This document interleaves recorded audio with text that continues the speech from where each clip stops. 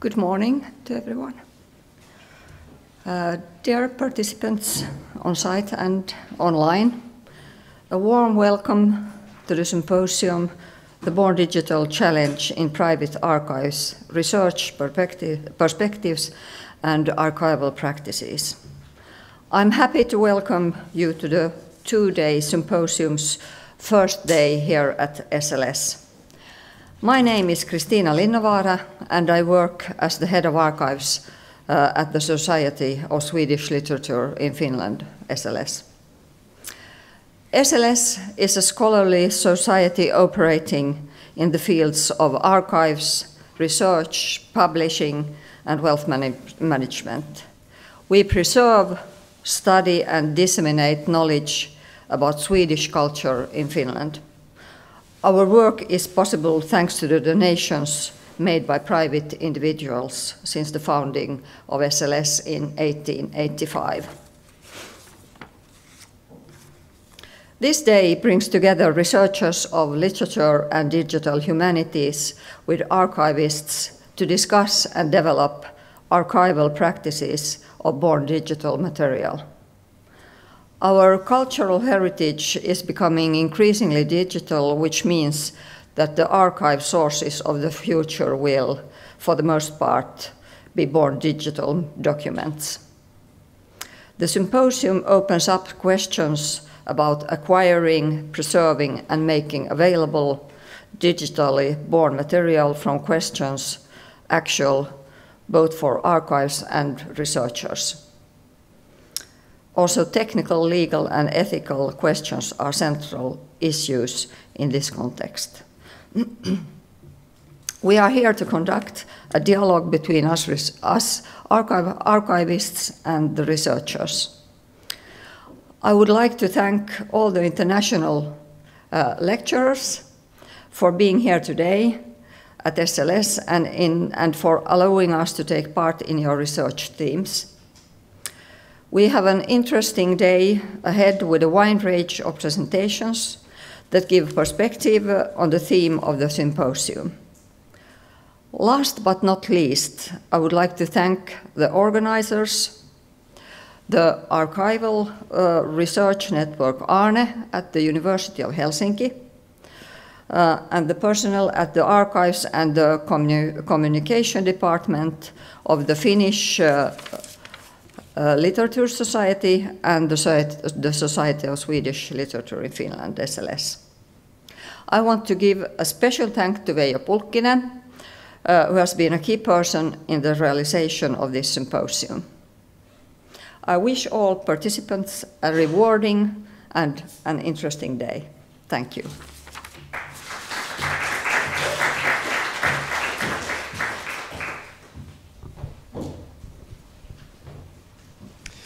Good morning, everyone. My name is Johan Py. I work here at the SLS Archives, and I'll be your host for today. Thank you, Kristina, for the opening words. On my behalf, I also want to wish you welcome to this two-day symposium that we hope to be a milestone in the discourse of archival practices for born digital material. We are delighted to have you join us for this event that brings together researchers along with archivists to explore and develop approaches to preserving the cultural content of the digital age. Today we will have a hybrid event that is streamed online, and most of the program will also be viewable online afterwards. And for those of you who are following us online, feel free to ask questions in the chat. Maria Miinalainen here from SLS will be our chat host for today, and she will try to pick up all the questions you have in the chat. Without further ado, I want to give the stage to Emmanuela Carbé. Emmanuela comes from the University of Siena, and she will enlighten us on the topic of Inside Born Digital Literary Archives, Methodological and Ethical Issues. It's a topic that feels familiar to us working at the archives. Welcome to the stage, Emmanuela.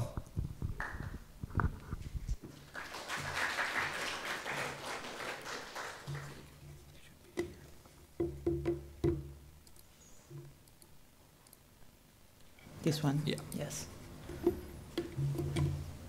The presentation mode.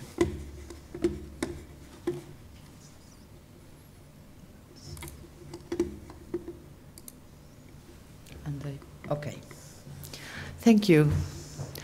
Thank you very much. I would like to thank you and record my appreciation for the opportunity to take part to this symposium on born digital archives. thanks to all the organizers of the event, and I'm really honored to be here, and I'm sure that I will learn a lot in these days of exchanges of important and interesting experiences. In the winter of 2022, I was at the Venice Center of Digital and Public Humanities of the Ca' Foscari University to complete a book on born digital literary archives titled Digitale d'autore, Macchine, Archivi, Letterature. While the subtitle is very easy to translate, machines, archives, literature, it's not so easy to translate the meaning of Digitale d'autore. It could sound like authorial digital or authors digital or something like that. In this book, I tried to make the point on some international experiences, some of these made by some of the invited speakers of this, thank you, of this morning and this day. And above all, about the Italian landscape on born digital archives under an archivistic and philological point of view. I started to study born digital archives 10 years ago, in 2013, within a research team at the University of Pavia. At that time, I was a happy traditional philologist working on contemporary manuscripts. And to be honest, I didn't know yet what big trouble I would find myself in when I start to deal with the born digital archives. It was a little bit frustrating while I was writing the book to see how many issues are still unresolved and how many times I lost myself into these types of archives, while I was wondering, for instance, how to make a fund better accessible to the researcher. Venice, in some way, helped me. There was no better place to rethink about this type of archives than a place without a center, with an infinity of connection above and under the water, where you can get lost everywhere and where Google Maps is not really a good idea to be sure about where you go, and where the fluxus of the water decides the architectural vision of the city as much as the invisible stream of bits defines the shape, the architecture of our digital memories. Ted Nelson, interviewed by Werner Herzog for the documentary Lo and Behold, told that he starts to think about relationships and structures when he was a child on a boat on the lake with his grandparents, and putting his hand into the water, he realized that the water began to flow between his fingers, opening and closing, creating a system of ever-changing relations. It is maybe only a suggestive story, but there is a fundamental truth. Digital objects has always to do with the fluidity and interconnections, and born digital archives must consider the fluidity as a starting point, and I also add as an ending point if we consider how to make accessible these funds to the researcher. To understand born digital archives, one must completely shift perspectives on the concept of a traditional archives. It is necessary to be familiar with issues related to encoding, data science, archaeology of media, understand archivistic but also the philological point of view, and to have expertise in digital forensics, in digital preservation, and also to take legal considerations into account. Essentially, we all know very well that approaching on born digital archives is impossible without working in a group of digital humanities experts from various different disciplines. The issue of the born digital literary archives, as we know, is not really a new topic, although we can say that now it's really becoming one of the most important DH trends. We can remember as early in 1929, after the death of David Foster Wallace and John Updike, Matthew Kirschman and other important scholars addressed the challenges of contemporary writers' archives and analyzed the major institutions working on this specific topic at that time. In that same year, Kirschenbaum was publishing his book, Mechanism, New Media and Forensic Imagination, and a network of many institutions started to consolidate their works on born digital archives. In 2010, the conference Computer Forensics and Born Digital Content in Cultural Heritage Collections took a big step forward and contributed to the birth of strategic initiatives that we still see active today, such as the Big Curator Consortium. In this quotation on the slide, there are some specific questions to keep always in mind. What, after all, is being collected? How can be authenticated? In what really data consists? What about the sensitive records? Some of these questions, now after more than 10 years, have different and extensive answers, and there is still much work to be done. We have some pragmatic and practical challenges, but we cannot resolve them without many different starting points. It's very famous, the Kirschenbaum statement, obviously referred to Jerome McKean, of the textual condition, published on the Digital Humanities Quarterly exactly 10 years ago. After more than 10 years, these issues of the born digital literary archives have become increasingly urgent for the memory institutions which preserve archives of modern and contemporary authors. We can now define it as a serious emergency for all the universities and libraries and museums which manage cultural heritage of our recent past and our present, which find themselves more and more often handling hardware and the born digital content of authors in new type of hybrid archives, sometimes with no clear idea of which method to follow. If we think at the first personal computers, at the history of the web, we have for sure lost a consistent part of cultural heritage. This is obviously, and maybe it's a lucky because we cannot collect everything. Despite this, much progress has been made.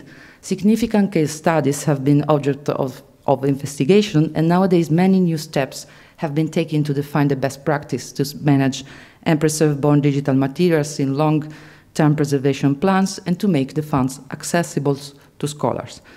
And also some guides for donors have also been published, as we know. However, the impression is that we have not done enough yet, and those who have actually dealt with the born digital archive know well the many problems that need to be addressed. This in turn slows down the possibility of providing a really access of this cultural heritage, which in fact is the primary mission of every memory institution. But why it is so difficult to manage born digital literary archives? The title of my book, Digitale d'autore, starts with a reflection of this Kirschenbaum textual condition, trying to provide a definition of what we are managing in the digital funds, which results in extraordinarily big and complex archives and an unprecedented range of different cases in the history of the archives. So I try to define Digitale d'autore in this way: an entity or an aggregation of entities instantiated on a digital medium by an author and/or by authors producing contents in interrelation with an author within a specific context. The entities, as well as any relationship between entities, can constitute the events of the archive. It seems to be a little difficult, but in fact it's very easy. So, the Digitale d'autore encompasses, in my opinion, digital materials, for example, stored by cloud platform or in mass memory of devices, originated or modified by the author, for instance, photos, text documents, audio, video, but also computer configurations, and so on. Materials originated or modified by third parties when in relation with the author. For instance, a draft with correction from an author's draft with comments from an editor, and so on. Materials downloaded from the web onto a device. For instance, a page from an online encyclopedia saved locally on a device, but also all the materials online, which may also include conversation with other parties, threads on a website, a forum, a social network, emails, instant messaging, and so on. Each entity is instantiated in a specific time and in a specific space, thus with context and location references, and we know that they are not always correctly preserved. It constitutes an event, only an event of the archive, only a specific moment of that entity is represented. Consequently, the memory institutions as archives, libraries, and museums is handling digitale d'autore, which in handling digitale d'autore are preserving only the photograph of a specific moment, the hic et nunc. In fact, it is a process not so dissimilar to that of the traditional manuscripts archive, but in practice, it really produces profoundly different archives. Although the OI's reference model doesn't fully align with the challenges posed by the digital literary archives, I believe it still serves as an excellent starting point, at least for delineating some fundamental issues. They can be categorized into the data ingest from a producer to an institution, the phase of ingestion, and the phase of management of this data, with the life cycle of this data into the archive institution, and with the preservation planning, the administration, and only at the end, the part of the accession of the collections. Most of the scientific literature focuses on the ingest and on the management phase, which are fundamental to offer a plausible representation of the contemporary author's archive. I would like to share some methodological and ethical considerations on this phase, supported by some direct experiences. The first is from Pavia. The born digital archives of the University of Pavia are preserved in the Center of Manuscript of the University of Pavia. The Center of Manuscripts is a very important institution in Italy. In 1969, the philologist and the writer Maria Corti, which was professor at the University of Pavia, had a pioneeristic idea to collect the manuscripts of 20th century Italian poets and novelists, and founded the Centro Manoscritti di Autori Moderni Contemporanei, so the Center of Manuscripts for modern and contemporary authors. After many years, in 2010, an Italian journalist, Beppe Severnini, issued the challenge to build also a born digital archive of contemporary writers at the same university, who received the proposal with enthusiasm. And since the beginning, large efforts have been devoted to define a workflow for the ingest and the management of these funds. The acquisition of archives at the University of Pavia starts by sending a guide to the author, which explains how the donation is done and how the digital materials will be handled from the moment they are transferred to the University of Pavia. There is a standard contract, so the author can also express any doubts or require some modifications. And the contract protects the author, who has the last word on how materials will be handled. The author is asked to fill in an informational survey,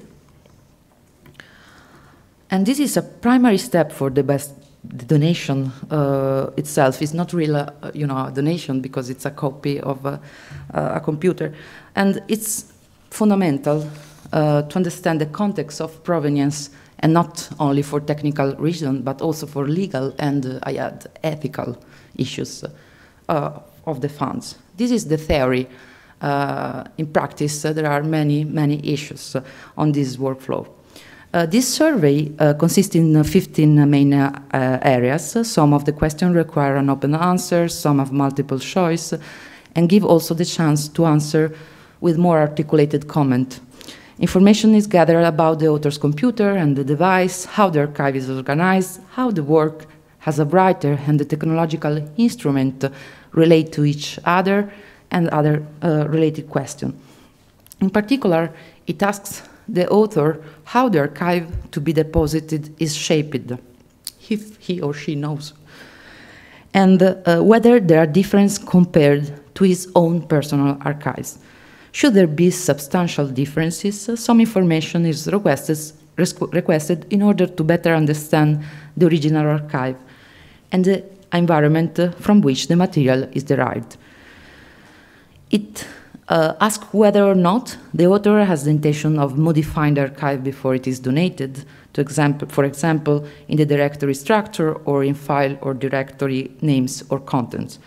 And an important question is whether the archive includes data that had not been originally created by the author, such as third-party generated files or emails received by the author. It asks whether the archive is intended to be subsequently incremented with further donation, and this obviously makes the structure of the fund more complex, as it should be handled on a layer basis, like a Wayback Machine of many funds related to one each other. And it is also asked comments about other possible donations in the future, such as web pages, social network contents, newsletter, and emails. A lot of questions about the computer is in use and previous machines are also asked. The author is interviewed about the use of other types of device, such as tablets and smartphones, as a means of writing. It also tries to understand the level of the author's answers in relation to the computer and the archive, and also how the word processing software is used, and how the work with the publisher editors is managed. As far as the writing process is concerned, it asks whether or not the author still uses traditional methods for writing, on paper, for instance, and what is the relationship between this and the digital writing. They investigate on how the author relates to the new technologies on the web, whether he has or is involved in a literature blog, for instance, whether he or she takes part to social networks, and if it's relevant for his or her activity. This part of the survey is obviously less functional to the archival work, but is really strategic for what I said before, for the digitale d'autore environment. It is, however, very interesting, and it gives us sample of answer about the changes that occurred in recent years and are related to writing and writers too. After the survey, if the author is still alive, because it's a very long survey, the team proceeds with a Deviso meeting for the donation, and the files are transferred to an hardware, cryptography hardware, to be sent to the University of Pavia. And every process is checked by a software named Quando, Quality Control for Archiving and Networking of Digital Objects. And in this slide, you can see the screen summary. The software supervises all the important aspects of the archive's life, acting also as a repository for administrative documentation. The software Quando requires that every step procedural step is completed before entering the subsequent phase. Every time one of the steps is skipped, this is reported in the system's summary page. And all the system is managed using an enterprise content archive platform written in Java, which keeps funds as separate entities. The archival system is based on 5 areas: staging, deposit, permanent, work, info, and database. Primo Baldini, the IT expert who developed the system, applied some machine learning techniques to extract metadata in the working area, and in particular for the normalization of the file, that could be a file text, an audio, a video, an image, and so on, and also with very old format. And he tried also some trained classification model to find out an algorithm to determining the properties or the characteristics to apply it in one or more object class. He also used machine learning techniques with training models of MATLAB and Weka. Upon arrival, Materials are stored in this temporary area where they are preserved while waiting for the availability of an operator. In the deposit area, the archive integrity is checked, as well as possible viruses. In case any malware is found, the author is noticed immediately, and in case of need assistance is offered. But viruses are usually only quarantined into the archive. They are only removed if a file could be compromised, and this is reported in the documentation. In such a case, there are particular processes to be activated to try to recover the file contents, also because viruses have his histories, so they are important to be preserved for the history of malware and viruses. In such then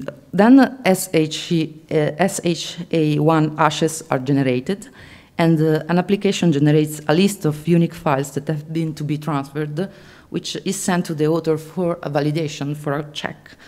In case of afterthoughts, the author can decide to remove a file or a set also of files.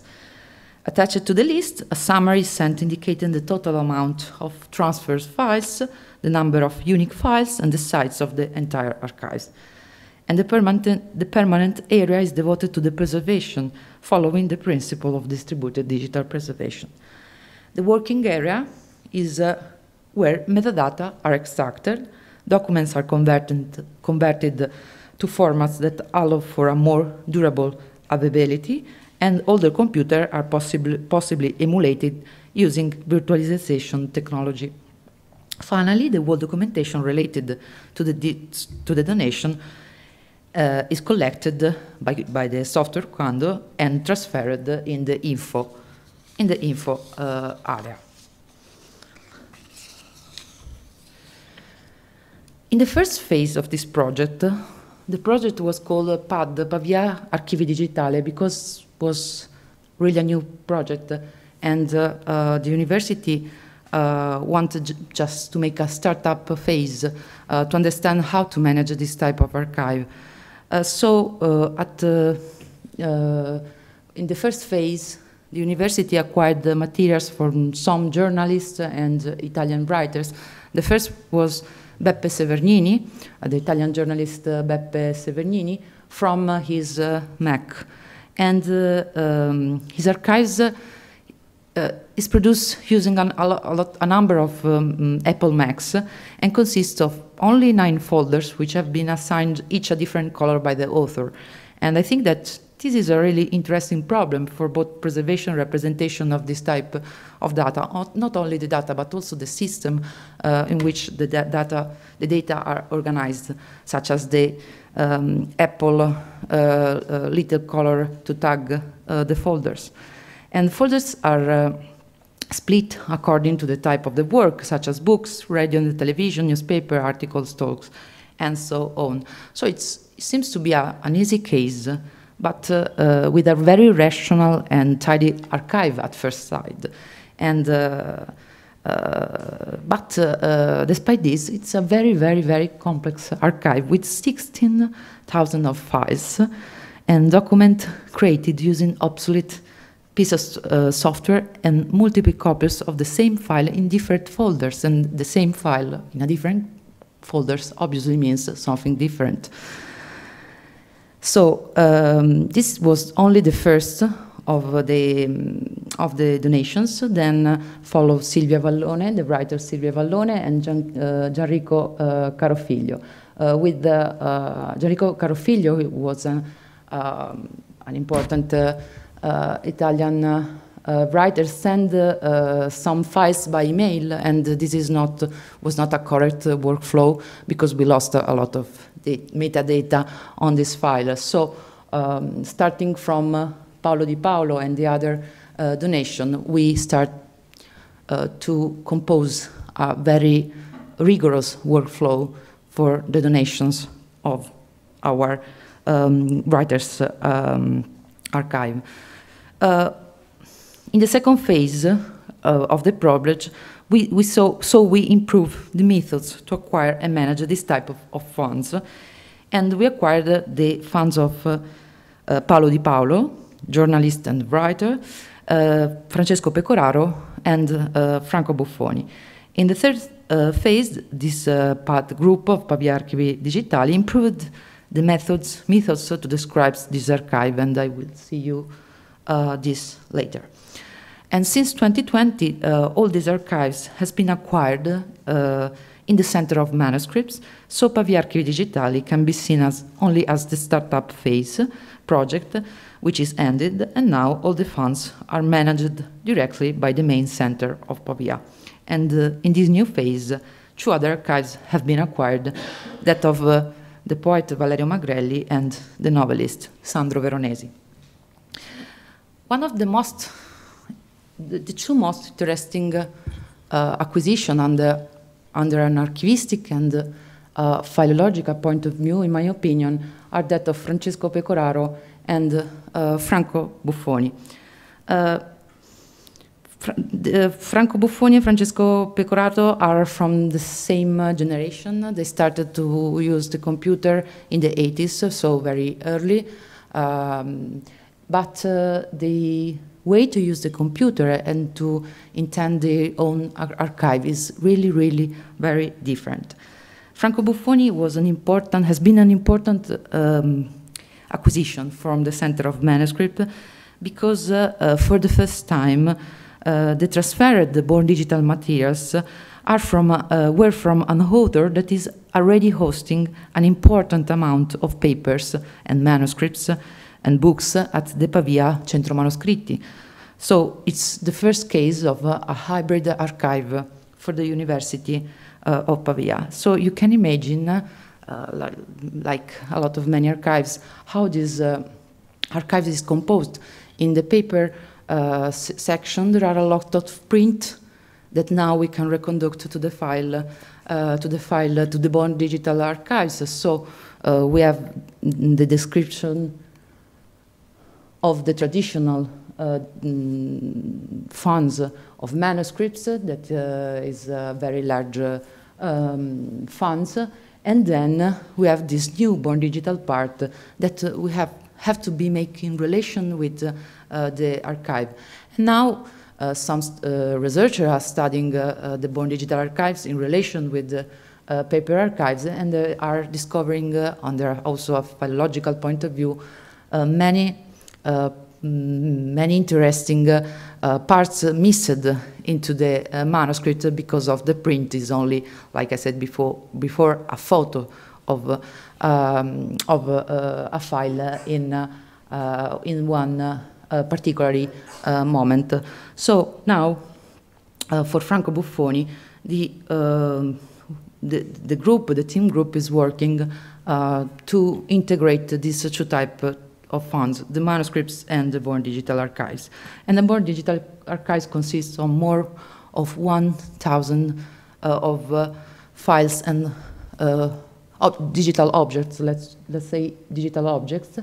And Franco Buffoni is like an archivist of himself, so really prepared everything for the donation. This is for an archivist, is on a certain point of view is a lucky situation, because it's everything is very clear when the author gives you something that has prepared.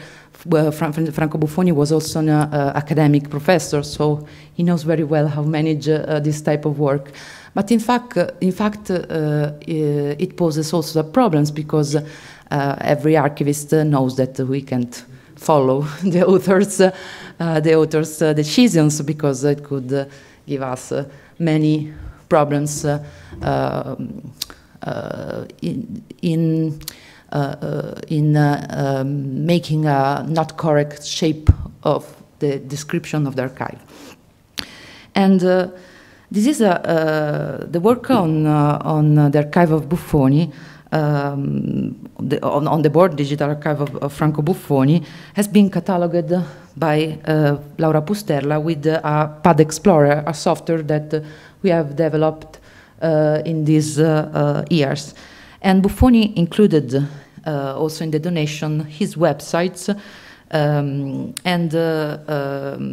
so the website is recurrently saved into the funds of Franco Buffoni at the University of Pavia. And now the University of Pavia is also starts to preserve the social network context of Franco Buffoni.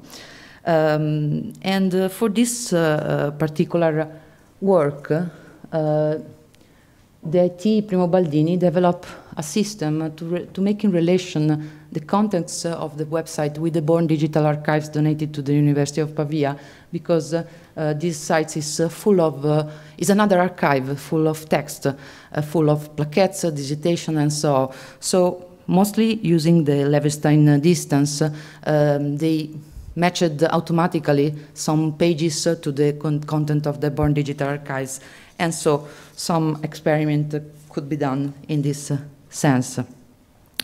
And in dealing with the process of organizing and describing the files, critical issues was posed by the unexpected high number that some funds we found in some funds. This is not the case of Franco Buffoni. Sorry, this is one screenshot of the software to catalog the fonts inspired to FRBR ontologies and the model and the IFLA model, starting from the bibliography and connecting the object of the archives also with the bibliography and other materials. I was saying there are particular, not so particular, but there are many cases when the amount of files is really difficult to manage, are really difficult to manage. And the case regarding the Italian writer Francesco Pecoraro has now also very difficult. The author is also an architect and wrote many novels. The most famous is La vita in tempo di pace, which was written in 2013, and also wrote other novels and collection of poems. He wrote a lot of stories and novels also on the web. He used to have a blog, and he used Facebook and Twitter in some literary ways. So the digital environment of these writers is really interesting to study. And he transferred more than 43,000 files. And it's a lot of material, really, not easy to manage.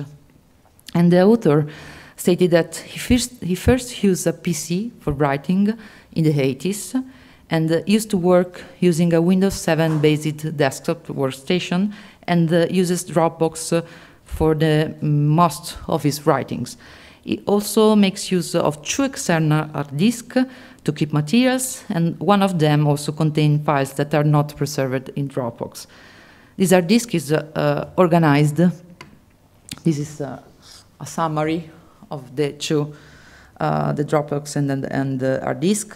The hard disk is organized with directory names that informally describe where the file were previously located. For example, White Thumb Drive. And the author made backup of his work several times, especially, but not limited to, upon workstation substitution. So we face it, in fact, in a Chinese box styled form of organization. And before the proper donation, Pecoraro provided 35 floppy disks with the recommendation to convert the CAD files, because he was an architect before writes a novel. And in these 35 floppies, 10 could not be read anymore, and 5 of them contained a spanning zip file which could not be extracted even using an old WinZip 1995 installation. And the AutoCAD files have been converted to PDF, and in the process many viruses obviously were found. I think that now, after some years, we could do better this management of this floppy disk.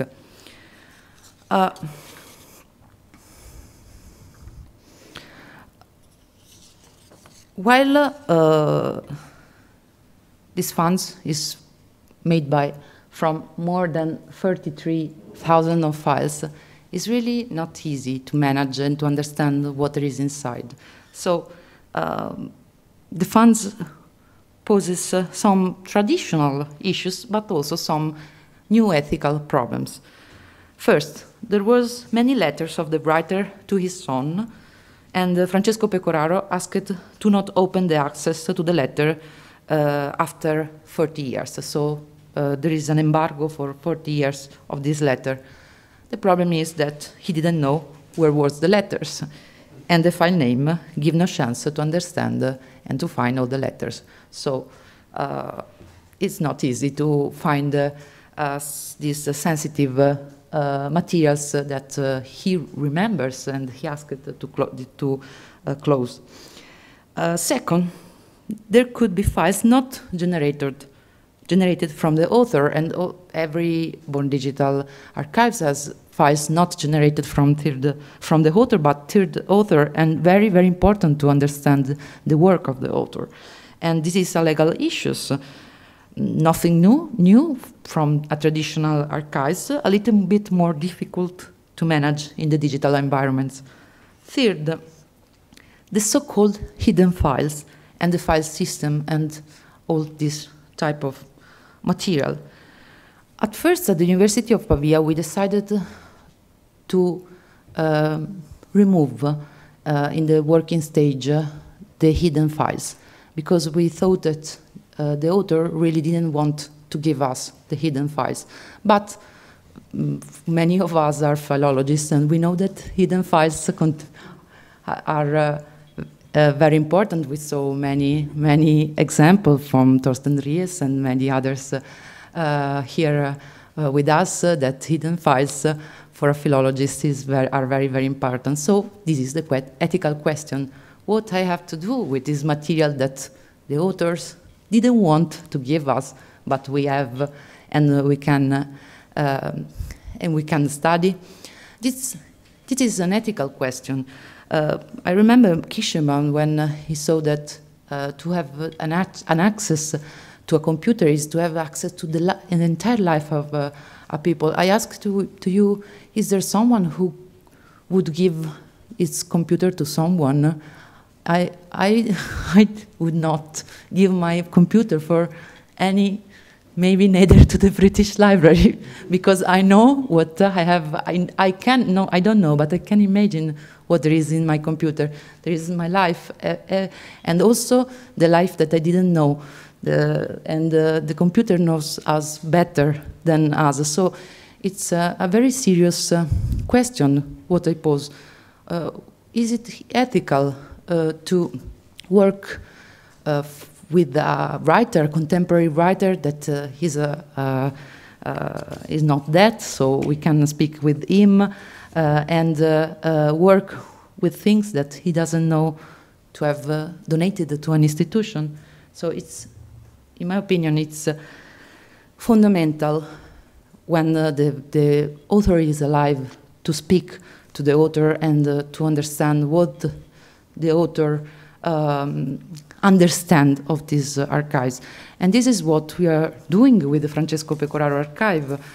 Francesco Pecoraro allowed me to work on this archive and to check the sensitive files. So it's many years that I work on this very big archive, also with some NLT, some machine learning techniques. This is an example which I propose in a conference in London with Lisa Jailand of NLTK applied to the corpus of Francesco Pecoraro to match with the frequencies, the keywords, and some topic modeling strategies, how to understand better the archive without really check every single content into the archive, because it's not possible for 45,000 of archive, and it gives some good results.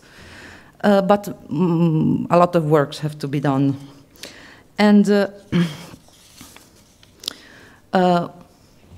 the work on this archive let me understand, for instance, all the phases of the writing of his most important novel, La vita in tempo di pace, discovering that the first writing phase dates back to the 19th, and also I could work with some personal files, because many personal files were strictly related to his literary production. In this month, I'm working. I work at the University of Siena, and we have another center of manuscript at the University Library, and also at the University of Siena I found other born digital archives, especially some floppy disk of Franco Fortini, that has been one of the most important poets and essayists, and also professor of literary criticism at the University of of Siena. And the university libraries preserves Franco Fortini library and manuscript, letters, and other archival materials. And we found 15 floppy disks, and some of them we knew about because two of them were used by Professor Pier Vincenzo Mengaldo to publish the unpublished the poems after the death of Franco Fortini, and other floppy disk was used by Marianna Marrucci and Valentina Tinacci to publish the posthumous edition of the unpublished Un giorno l'altro, which I think is the first Italian edition that starts from some floppy disk. This edition has a lot of problems, as stated Marianna Marrucci and Valentina Tinacci, because it passes a lot of years. Now technology are changing, so things now can be revisioned better with new instruments. Now I am personal investigator for a project devoted to save all the born digital materials of the university, the Library of University of Siena, and the first steps is to work on this 54 floppy disk. And for this project, I worked with an IT company of a spin-off of the University of Padua, who helped me to extract a forensic image of this floppy disk, and now we are starting this new work. And we also saved on other materials of the other fonts of writers and professor. But my first question is always, as I said, ethical. Is it true? It's true that we have some ethical problems also in traditional archives. I think, for instance, they integrate manuscripts and unpublished material of one of our best Italian writers of the 20th century, Carlo Emilio Gadda. But to be honest, how can imagine how apply some ethical boundaries for more digital archives? We have two things to consider. One, the philological necessity to have more that we can have, and the other is the respect of the author, especially if they are alive, or they are parents of the writer. So, should memory institutions uphold an ethical principle on privacy protection for donors, even at the cost of potentially losing data for literature studies? My answer, after these years in working on this type of archives, is simply yes. Thank you.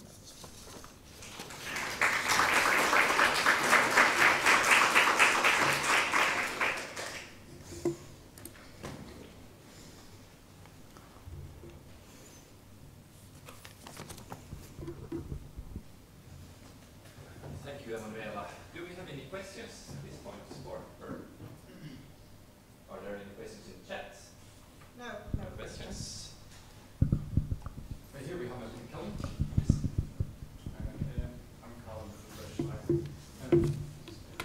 My question was just about the questionnaire, or like the survey that's sent to the depositors, and I'm just wondering what kind of response. Okay, now can you hear me? Okay, cool. Yeah, so I'm Callum from the British Library, and I just had a question about the survey that was sent to the depositors or the donors. I was just curious because it seems like there's quite a lot, it's quite involved. So for instance, they're sent a list of files that they have to then kind of choose which ones to send on and things like that. What kind of response are you aware of that there's been from the depositors? Because Yes. I know that often there's people who don't want to do a lot of work. Thank you for this question. Because when I was before I was joking, saying if the writer is still alive, because it's for a writer it's very difficult to answer to our questions. So sometimes not all the questions are answered, and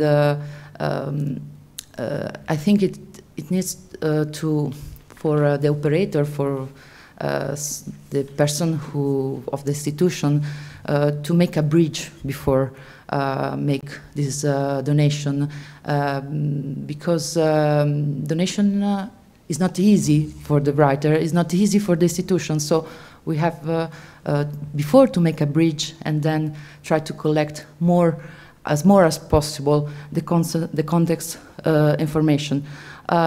Now, for instance, I'm collecting the context information for Franco Fortini. Franco Fortini is dead, but there are a lot of letters about his way of used the computer. For writers, contemporary writers, if we can speak with them, I think it's fundamental to make understandable that it's a very serious process. It's not like to send a PDF to an editor for a publishing. There is something more, and the writer must be comfortable, must trust in the institution. This is because I say yes for the ethical limits, because maybe 10 years ago I would say no, because the philological issues are more important, and so I need everything and I want everything. Now I think that before it's more important to respect the writer, and also consider that our archives are not are not the real archives of the writer. It's only an instant photo, or a little instant photo of the writer. But all the traditional archive, manuscripts archive, are the same. So the lost materials is inside the archivistic tradition. We have to lose to preserve. So I think that it's better to lose something, but be sure of what we are doing, than try to have everything and with the risk to not be able to manage it, and also to make really bad practices for the authors, because the authors are first persons, and we have to respect this. This is my opinion, but it's very difficult to have a complete answer and a true answer also, because many times a writer like us forgot.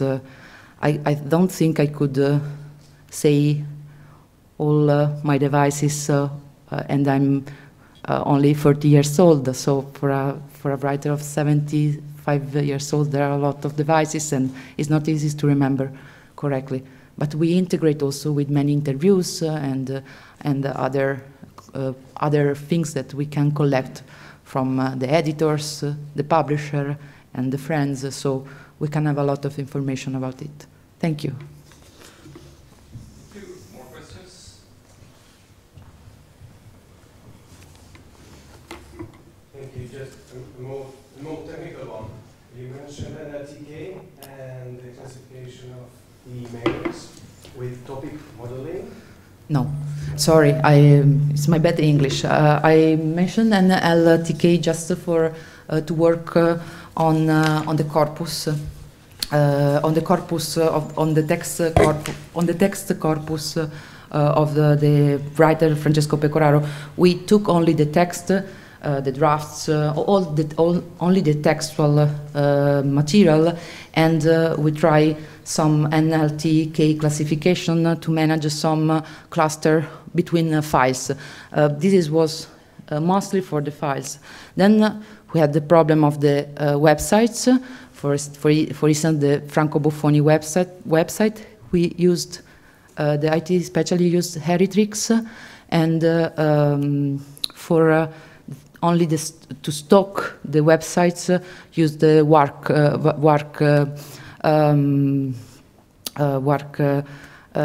format, and for email, the University of Pavia never had direct donation of email, but some email were saved in EML format inside this digital archives.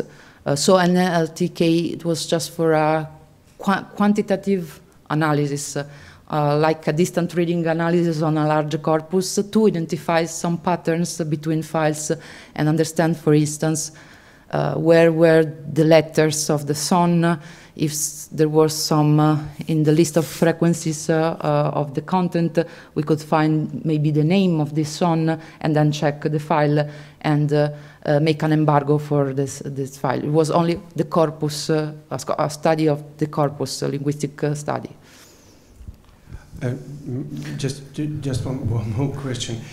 If you use topic modeling, or you try to find topic patterns, then you won't be able to find, for example, versions of the different texts. Maybe text similarity tools. Yes, exactly. Yes, should be used on that. Yes, it was for me. It has been very useful to work on the novel La vita in tempo di pace, because this novel has I don't remember how many drafts in all the folders. It was it was incredible. I had never seen something like that in my life, but it was very useful to understand the version, so a chronological, also to try to make a chronological definition for philological study, and this is very, very helpful. But the slide I showed was mostly to identify some pattern in order to classify better the archive, to make it accessible to the scholars. Because in our software we put some etiquettes like this, we can archive it, this has technical issues, this is sensible, and we cannot make it accessible for now, and so on. So it was to make faster this long phase of the work. Thank you. Thank you very much. More questions? One here. I'm Jyrki Ilver from the National Library of Finland, and thanks for a very interesting presentation. I have a question which is related to the digital preservation of these materials. As you described, many of these materials are in obsolete formats, and you mentioned emulation as one solution, and there is also probably a lot of potential for digital archaeology and things like that.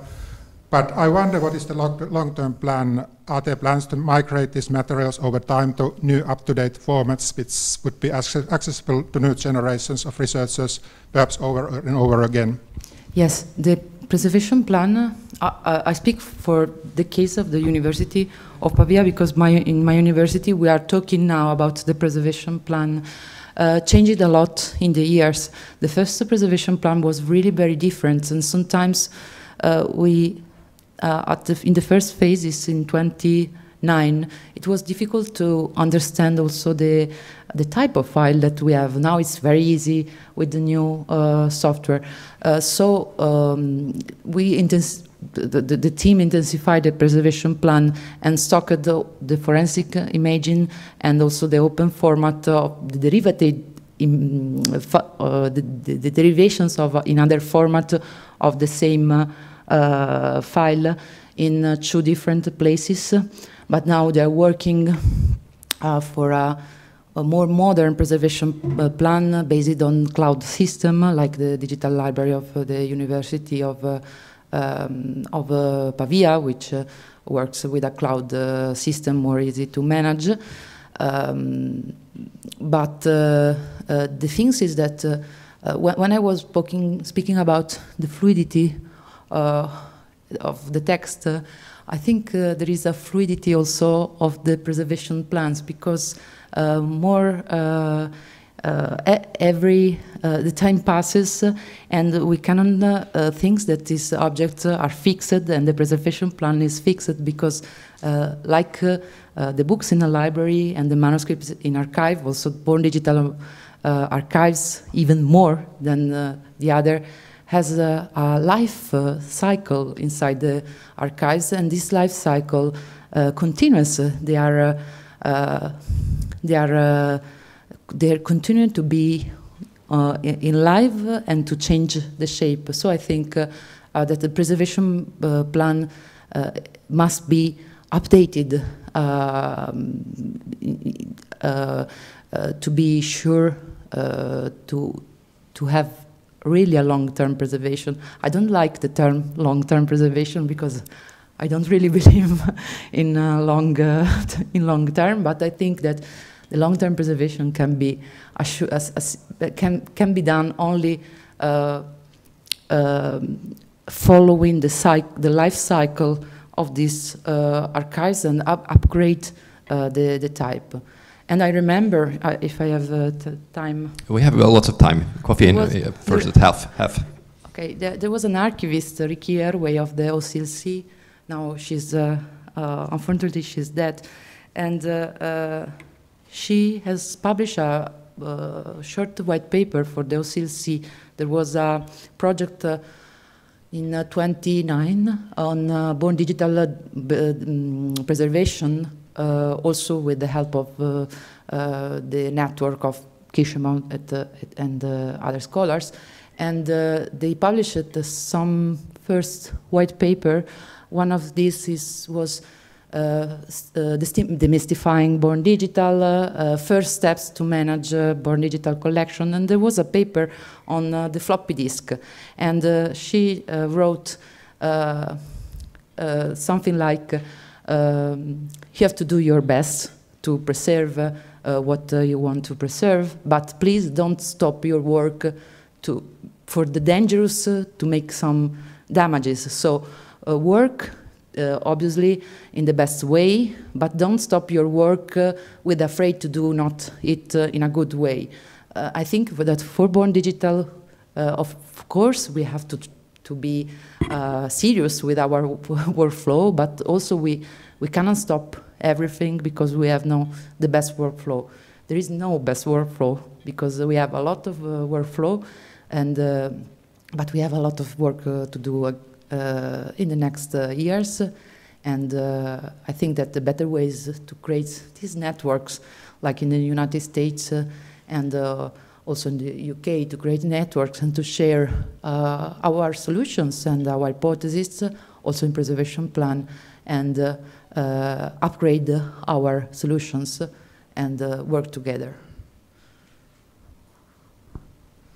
We still have a few minutes for questions.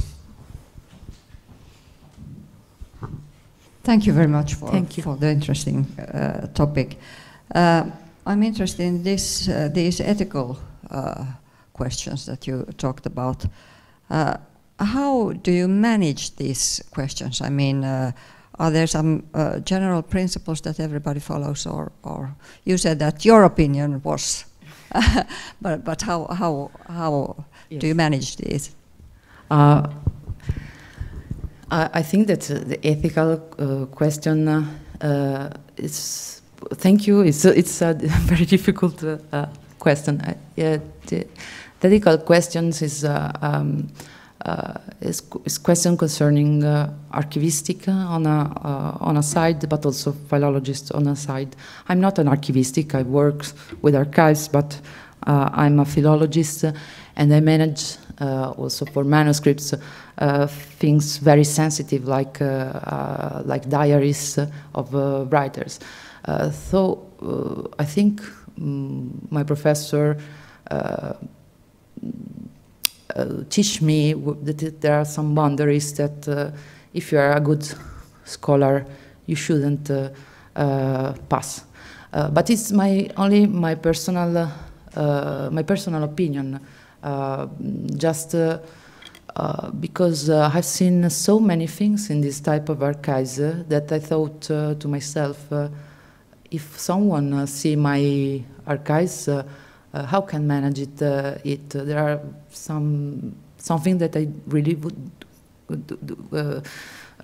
don't like to show. Also for research, scientific issues. We have to understand if we have on a table of anatomy in the hospital, so everything. We can do everything because we are on an anatomic table, or if you are managing also life of persons. In the case of writers that are still alive, in my opinion, we have to be more sensible on their life, and there are some boundaries that obviously are protected by the law. There are some privacy law, especially in the private archives. We also in Italy we have, and also in Europe there is there are some laws about the privacy and some limitation to study and to cite the archives. But when someone gives you 50,000 of files, really he doesn't understand what is giving you. So. Before make it accessible, obviously, someone have to check and speak with the author, understand if he really wants to make it accessible, and also, or only preserved in the institution, because it can be a chance to preserve with an embargo, like many manuscripts documents in our archives are under an embargo. But the ethical question poses. I spoke about the sorry, the ethical question because, in fact, is a fil rouge of everything I see into this type of archive. And when I see an archive, I say to myself, but this type of content is really really good to stay here and preserved it for 1 year, 10 years, 100 years, and so more. Is this the cultural heritage for our future? What type of cultural heritage we want to give to our to the future generation? Because we are shaping the cultural heritage for the future. So it's a photograph of our history and our cultural heritage of today. So I think that we have. I have really no answer, but I think that we have to reflect also about it, because therefore we live in a society where we open Facebook and Instagram, everyone give us the story of the life, children, and the private. So it's very common for us to manage private story. But the thing is, what for the memories what the memory institution should preserve for the future, especially if we are talking about a literary, born digital literary archive. So if there is some connection with the literary issues, I agree that we should preserve. Also, if maybe there is something not with some ethical difficulties, but a lot of materials we should delete. If the author is alive, we should speak with the author, or in any case, speak with the author to understand if the author has understand what the institution is preserving. This is fundamental. The communication is fundamental between authors and institution. Thank you. We might have time for a few more questions. I want to ask a question about, you mentioned where you had tens of thousands of files, and you had an agreement with the author or the donor that was part of them had a restriction. Was this case ever solved, and how would you handle similar cases in the future? And is this also something you can filter out by using the survey you mentioned, these kind of cases? In the case of the University of Pavia, there is a contract. Then the contract is closed only when the author check the list of file. So in other circumstances, like the Franco Buffoni contract, it was easy because it was 1,000 of files, so it's easy to check and to manage. Also for Beppe Severnini, which donates 16,000 of files, it was quite easy, not so easy, but the contract was closed. Francesco Pecoraro case destroy the workflow because it's impossible to check 46,000 of files. So in this moment, we are working to close this donation and to make it accessible. But the writer is also very kind, and he is helping us, and he asked me, because we know each other, and he asked me to check, and he trusts that, unfortunately, he trusts that I can find sensitive files. But it's not easy to choose, so many times I ask also him, what about this file, what you think, and also writers change opinion in many times, so maybe one day everything is okay, and another day they are more timorous, so we have to remember that we are working with writers, and writers are not archivists and not researchers, and they have another way to think. And I think that writers are very generous to do this, because it's dangerous. I hope there are no writers on Zoom, because it's a very dangerous donation.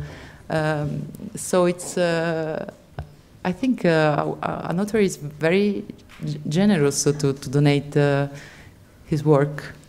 But it also it's depending on what donate, because maybe if you check some folder, and I tried myself. When I was working at the University of Pavia, my IT specialist took a donation from my computer, from my Facebook, and from Twitter. And after I saw the list of files, I closed Instagram, I closed Twitter, I closed Facebook, and I didn't realize really. And I had a master in digital humanities, so I think to be able to check, but I didn't understood really what I had donated in that time. So it's really not so easy to understand what you are giving, because it's invisible. It's not invisible because they are all streams, so there is a materiality and we know it, but for a writer it's not like funds of manuscripts. It's easy to check. And also in the manuscripts archives, obviously there are ethical and legal issues. We know it, nothing new. We had one more question. The mic is already. Is it on? Yeah, it's on. Yeah, my name is Markus Nummi, and I'm here in a role of a writer and a potential donator. Of course, I have to think about this now very carefully. I'm so sorry. But what I would like to, I'm going to be speaking here tomorrow in Finnish. But very shortly, just a little point as how a writer or writers might look into this. I would say that writers very often are very narcissistic people. and we sort of like to have attention on us. We crave for the attention. So it feels very flattering that somebody would take all our papers or files or stuff like that. And so in a way, I think writers are quite easily could be taken in sort of into this donating materials. But then again, the problem, one of the problems, I can't go now to all the aspects, but is that, as you were saying, that you need to be very sort of open and sort of try to explain what's going to happen, what does it mean that you give this material. But one problem is that, or one thing that would be interesting would be to know what kind of tools are going to be used researching this material, so that you really understand what's gonna happen to your material. And the problem probably is that you don't really know, or nobody knows what the tools are going to be. Now with the artificial intelligence, we really don't see, or you can't even maybe answer totally that what's going to happen to this, or what methods could be used, what tools could be used to go through this material. But of course, this is not only a question for today. Of course, it applies to also earlier times in a way. Of course, we can't know, but that's a question you probably can't answer. Yes, thank you. Thank you for the question. As I said before, most of the scientific literature focus on the phase of ingest and the phase of management, but we have a lot also some case studies, especially on the single writers, of strategy to make it accessible and to make research on this type of archives. And I thought the first. One of the most famous is the Salman Rushdie computer environment for the Emory University, when they make an emulation of the computer environment.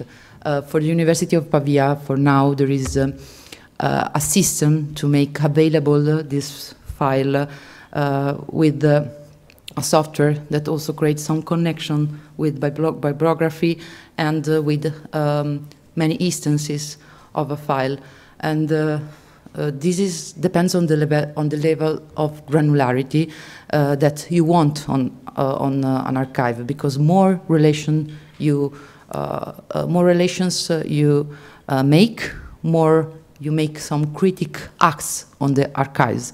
So it's not, there is a boundary between the archivistic description and the critic description. But with writer archives, you can do a lot of things. First, I worked mostly on the Francesco Pecoraro archives, also with some tools, but I tried some software, also Collectix and other collection software to collect manuscripts. There are a lot of manuscripts, and quantitative criticism and the quantitative methods in digital humanities are growing a lot, so we have a lot of chance to work also on big data. So the true question and what we want from these type archives, I think two types of researchers. One is more sociological. If I have a big archive of writer, I can make a work on a large corpus of these archives and understand maybe how works the writings of a generation or a large corpus, in my case of Italian writers. And one is the work on the single writers to continuous the tradition of the philology and the critique génétique to understand how works are constructed. And I worked on 2 books of Pecoraro, La vita in tempo di pace, and a collection of novels, queste altre, Dove credi di andare. And I worked on the relations between unpublished novel that related with other published novel. I understood the phases of the writing of this writer, and this allowed me to understand better not only how the book is done, is written, not only the architecture of the book, but also the meaning of the book, because philologist first is criticism. A good philologist is someone who tries to read better a text. So drafts and other materials allow us to understand better how a text is shaped, and for the writer who are dead is also useful to, for example, the posthumous editions, the edition after the deaths of some important books, like the case of Franco Fortini. So I think that a writer, not only for narcissists, but should really donate to the science his work, because it's when you discover a manuscript in a traditional archive, the researcher maybe is looking and finds something and feel that there is something very important in this manuscript. And now things are changing because we are all obviously working with the computer. So I hope that in the future the young researchers can feel the happiness to find some manuscripts and work on that, and make reflection on literature also with philological tools. I believe more in the philological method than in software and tools. Once again, thank you so much, Emmanuela. There's been some great discussions here. We're just getting started, but now there will be some time for coffee and tea, which will be served downstairs. Please return here in half an hour. We will start at 11 a.m. with Gabor Palko taking the stage, talking on email.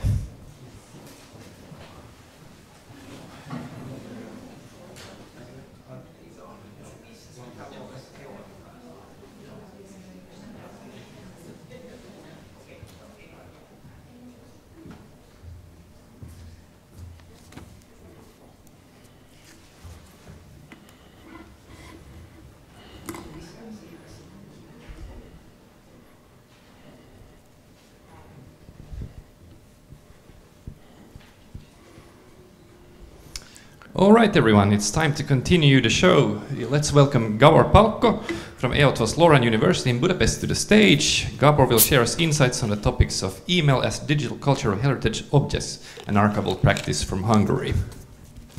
Thank you very much. Thank you for the invitation. And I must confess that I'm not an archivist.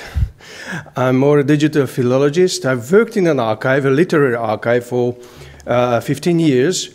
But not anymore. Now I'm working at the University of Eötvös Loránd.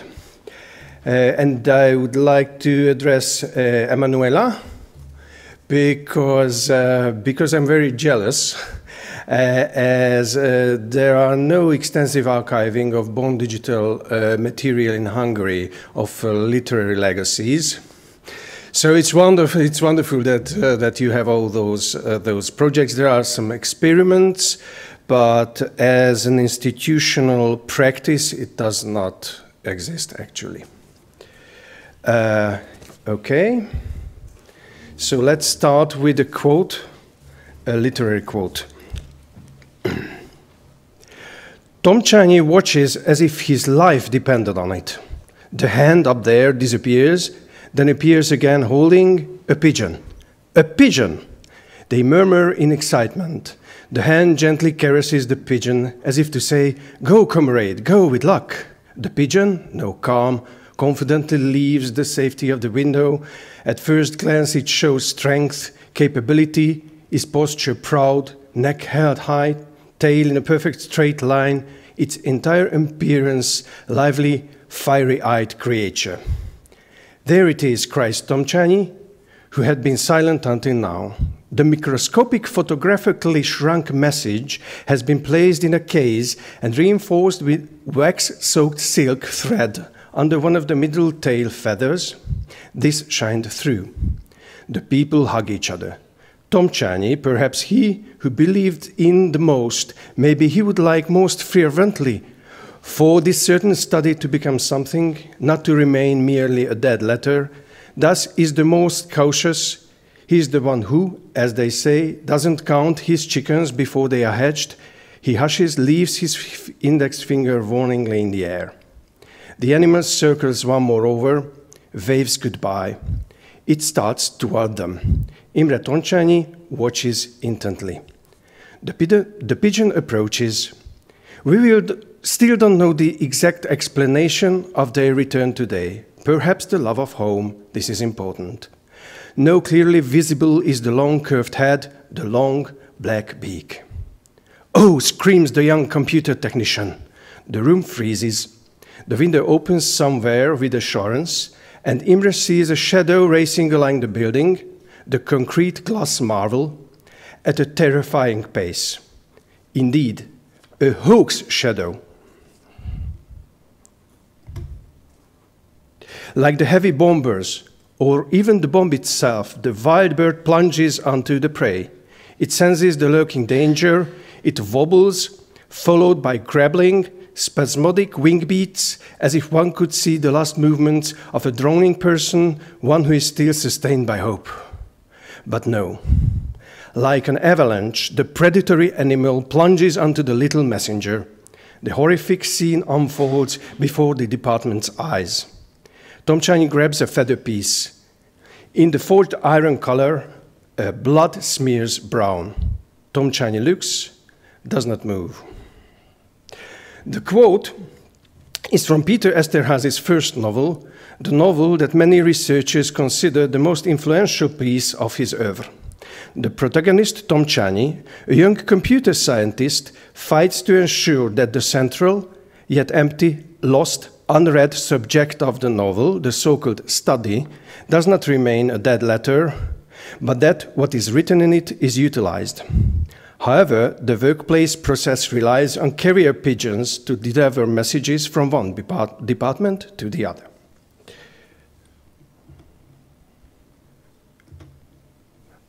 Why didn't you bring it down? Tom Czani asks unfriendly. Janka is about to answer. Békési gestures dismissingly. We must follow the procedure. Signature, registration, signature, pigeon. Janka nods, gratefully looking at the secretary of the Communist Party. The discipline of documentation, she sighs. End of quote. However, the pigeon is killed with the help of a hawk, so the consignment never reaches its addressee. This ironic, absurd-lining scene of the novel can also be interpreted as a parody of the social dictatorship of the 70s. The title of the novel, Termelési regény, or production novel, is itself an ironic reference to the genre of communist propaganda. What is much more important in this present context is the attention the novel pays to various disruptions and obstacles in human communication. And these disruptions often highlight the mediating role of the medium, the channel of message transmission. Several years ago, I proposed in a study to interpret the novel's continuously thwarted message transmission practices with the help of Jacques Derrida's work, The Postcard. From this argument, it can be seen that the constantly stuttering, slipping communication is not only and not primarily a carrier of political satire, but rather sheds light on the fundamental operation of writing and literature. The production novel is not a mere parody, and not just an allegory of always malfunctioning message transmission, but also the story of the writing of the novel itself, with every scene referring simultaneously to the events on the stage of the novel and the process of writing staged. Surprisingly, Esterházy, who worked as an applied mathematician at the Computing Institute of the Ministry of Coal and Mechanical Engineering at the time of writing the novel, and whose task was the programming of production control systems, was already sensitive in the mid-70s to the paradoxical transformation that we might call computerization, that is, the transition between paper and display, the materiality and immateriality of communication, whether it's about message transmission or the operation of a literary text. But how does all this affect the born digital practices of literary archives? Surprisingly closely. After Esterházy's death in 2016, in accordance with the decision of the heirs, his literary legacy, including, among others, the manuscript of the production novel, was transferred to the archive of the Akademie der Künste in Berlin. So this is the ministry. You may see some windows where the pigeon just flew out.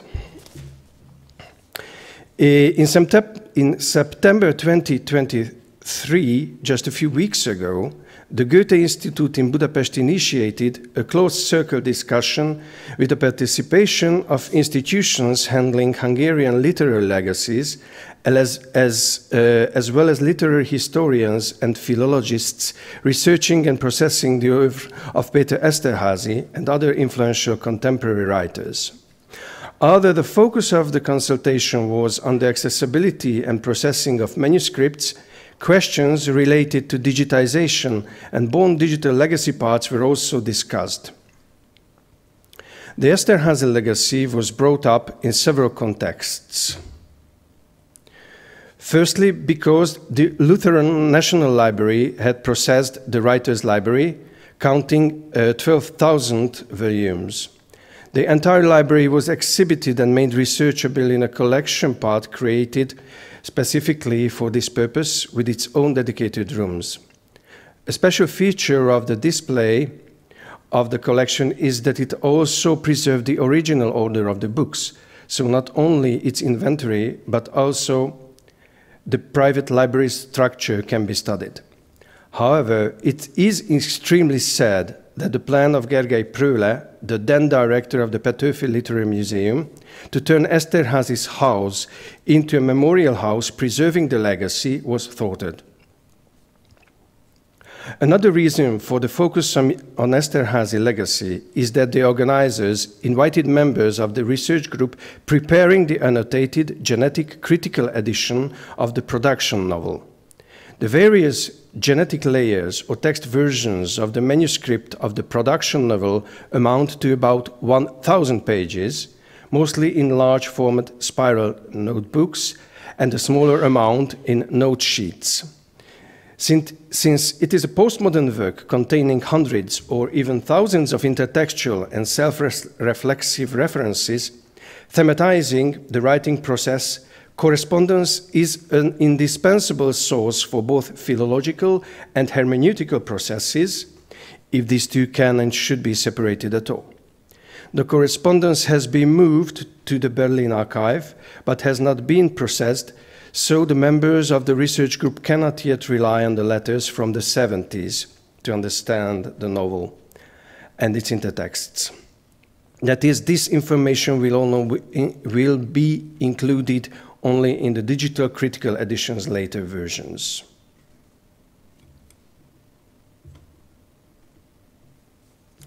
An exciting debate unfolded at the meeting regarding the practical and theoretical ethical obstacles presented by the fact that the legacies of several significant Hungarian writers of the near past and the present, like Imre Kertész, Péter Nádas, and György Konrád, ended up in Berlin, and where there could be a technological solution for the remote viewing of digital copies of manuscripts with research permission. It seemed that the present representatives of the archives are unaware of such current trends in digital cultural heritage as, for example, the International Image Interoperability Framework, which is of paramount importance in relation to the current European Union cultural support frameworks, both the Data Space for Cultural Heritage and the Cultural Heritage Cloud, and also in Europeana. Regarding digital-born materials, the audience heard very little. In Esterházy's case, for example, it was only revealed that the legacy includes emails, but a period of electronic correspondence was lost, and the heirs handed over part of the emails in printed form to the archive. The archive's technological preparation for processing born digital sources is underway as a built-in function of an integrated collection system. That is the case of an intertextually very dense oeuvre, which also reflects on its own creation. Analog and digital correspondence is an important source of research. This is unquestionable. But in general, the importance of electronic correspondence as a cultural practice for archives, and even for understanding the essence of archives, perhaps requires explanation. Therefore, before we dirty our hands with the everyday practical tasks of email archiving and publishing, let's briefly recall some arguments for the role that emails can play in understanding current culture in general. Deconstruction, media archaeology, the sociology of information society, and network theoretical thinking all approach this question, unavoidable for our present argument, in different ways. Perhaps nobody has made it more clearly than Jacques Derrida, already cited regarding the postcard book, that electronic communication, especially email, brings about a profound change in human history, and more specifically, forms a new paradigm in the practice of preservation, destruction, or the archival. Quote, but the example of email is privileged, in my opinion, for a more important and obvious reason, because electronic mail today, even more than the fax, is on the way to transforming the entire public and private space of humanity. And first of all, the limit between the private, the secret, private or public, and the public or the phenomenal. It is not only a technique in the ordinary and limited sense of the term. At an unprecedented rhythm, in a quasi-instantious fashion, this instrumental possibility of production, of printing, of conservation, and of destruction of the archive must inevitably be accompanied by juridical and thus political transformations. End of quote. One might reasonably ask why, in an era of multimedia and increasing synchronicity and interactivity in content creation, out of the various coded infrastructures, email, a fundamentally monomedial form of communication built on the primacy of asynchronous writing, is the metaphor for the aforementioned paradigm shift for Derrida. When Nicholas Gain and David Baer began the chapter on the archive in their much-cited book New Media, with an analysis of Derrida's archive fever, they pose exactly this question. I quote just this first line, but in privileging email as the contemporary archival medium, Derrida repeats Freud's error in focusing on the primitive technology of the mystic pad in an age marked by the birth of the film, phonograph, and gramophone. End of quote. But not only the arguments of archival theory or history criticizing Derrida point out that email is essentially a cultural practice tied to an earlier stage of media evolution, even if not outdated, a kind of anachronistic revival of asynchronous written communication in the age of new media. Or, as Wendy Hugh Kyung-chan phrases it in her book Control and Freedom, through refreshing webcams, computers became alive, no longer information processing machines, their wires apparently truly connected elsewhere, their window truly real-time. The computer screen changes without a mouse click. This surprise, this catching of movement contrasts starkly to asynchronous internet applications, such as an email. End of quote. Perhaps the most influential theorist of network society, Manuel Castells, to move on to the second argument about the historical position of email, similarly to Derrida, assigns a prominent place to electronic mail in the formation and operation of the network society.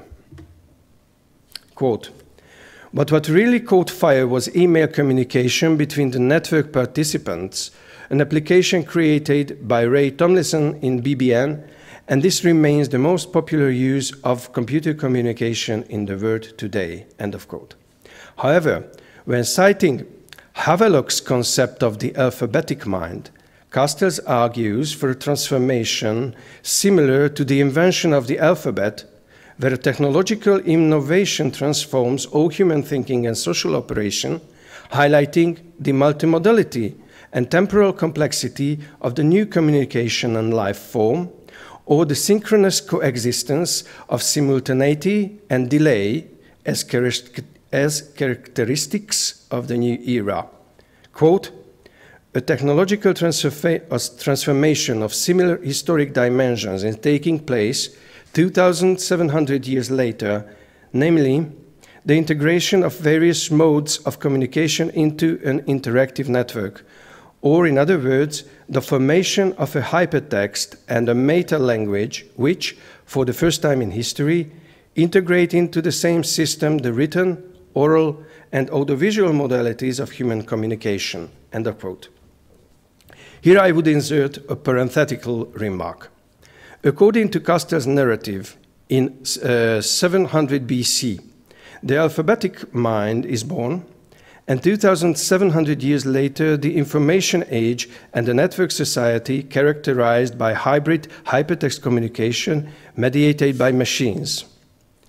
Have we not arrived at a boundary comparable to the aforementioned era shifts that, as computer linguist George Mikros recently proved in a lecture, machines can now create messages indistinguishable from the human by neither human nor machine intelligence? Future archivists who will have to process the legacy of today's writers will have to consider the contamination, or less moralizingly, the co-authorship of artificial intelligence in processing emails and perhaps more digital literary works. And here I humbly admit that the literary quote introducing the present lecture was partly translated from Hungarian to English by the perhaps most creative AI application available today, the August updated version of ChatGPT-4.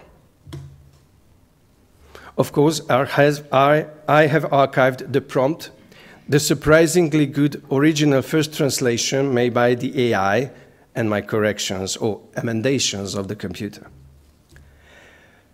Castells is acutely aware of the paradox that although email can be perceived as a possibly archaic form of communication, linked in many ways technologically and culturally to analog postal message delivery, it has had the most radical impact on social communication networks of any of the various forms of computer-mediated communication, CMC.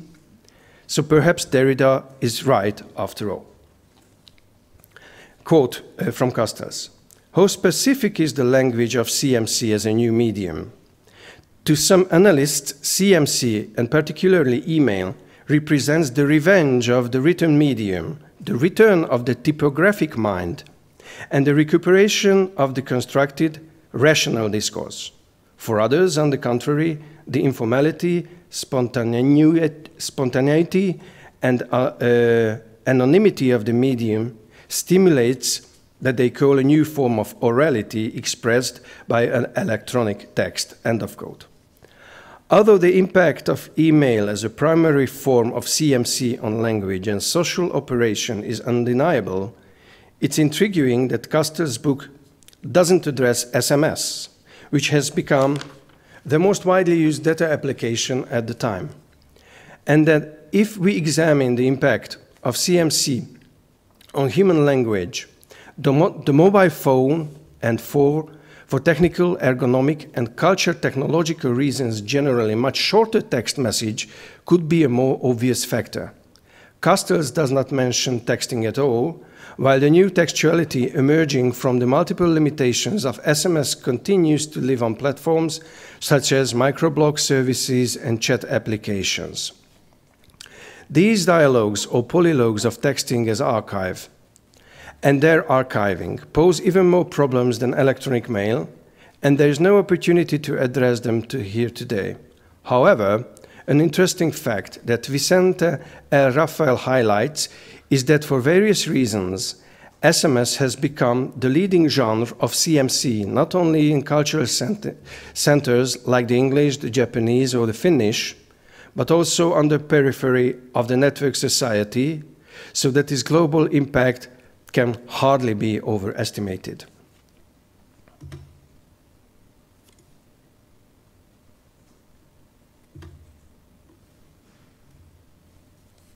Real virtuality, Castell's important term, could well be illustrated by CMC, and particularly by texting. It could be the conditional mode indicates that is not necessarily true for how Castells elaborates the concept of real virtuality is influential the rise of network society. However, it is much more accurate for a short essay discussing the social role of memory institutions in the context of real virtuality. And with this, we return to the issues of born digital documents and archives. According to Castells, we are witnessing the fragmentation of communication systems and of the codes of cultural communication existing between different individual and collective subjects. In a world where everyone speaks a different language based on a personalized hypertext, in a world of broken mirrors made of texts that cannot be communicated. And when Castells made this argument, artificial intelligence had not yet been played a role in making the walls of the filter bubbles thicker and thicker, almost impenetrable. One of Castells' answers to the absence of common codes and the resulting communication confusion is art. Quote, art as a hybrid expression of physical and virtual materials in the present and the future can become an essential element in the building of bridges between the net and the self, end of quote. Another answer is that memory institutions must become communication protocols, a task not every institution or museum practice is capable of.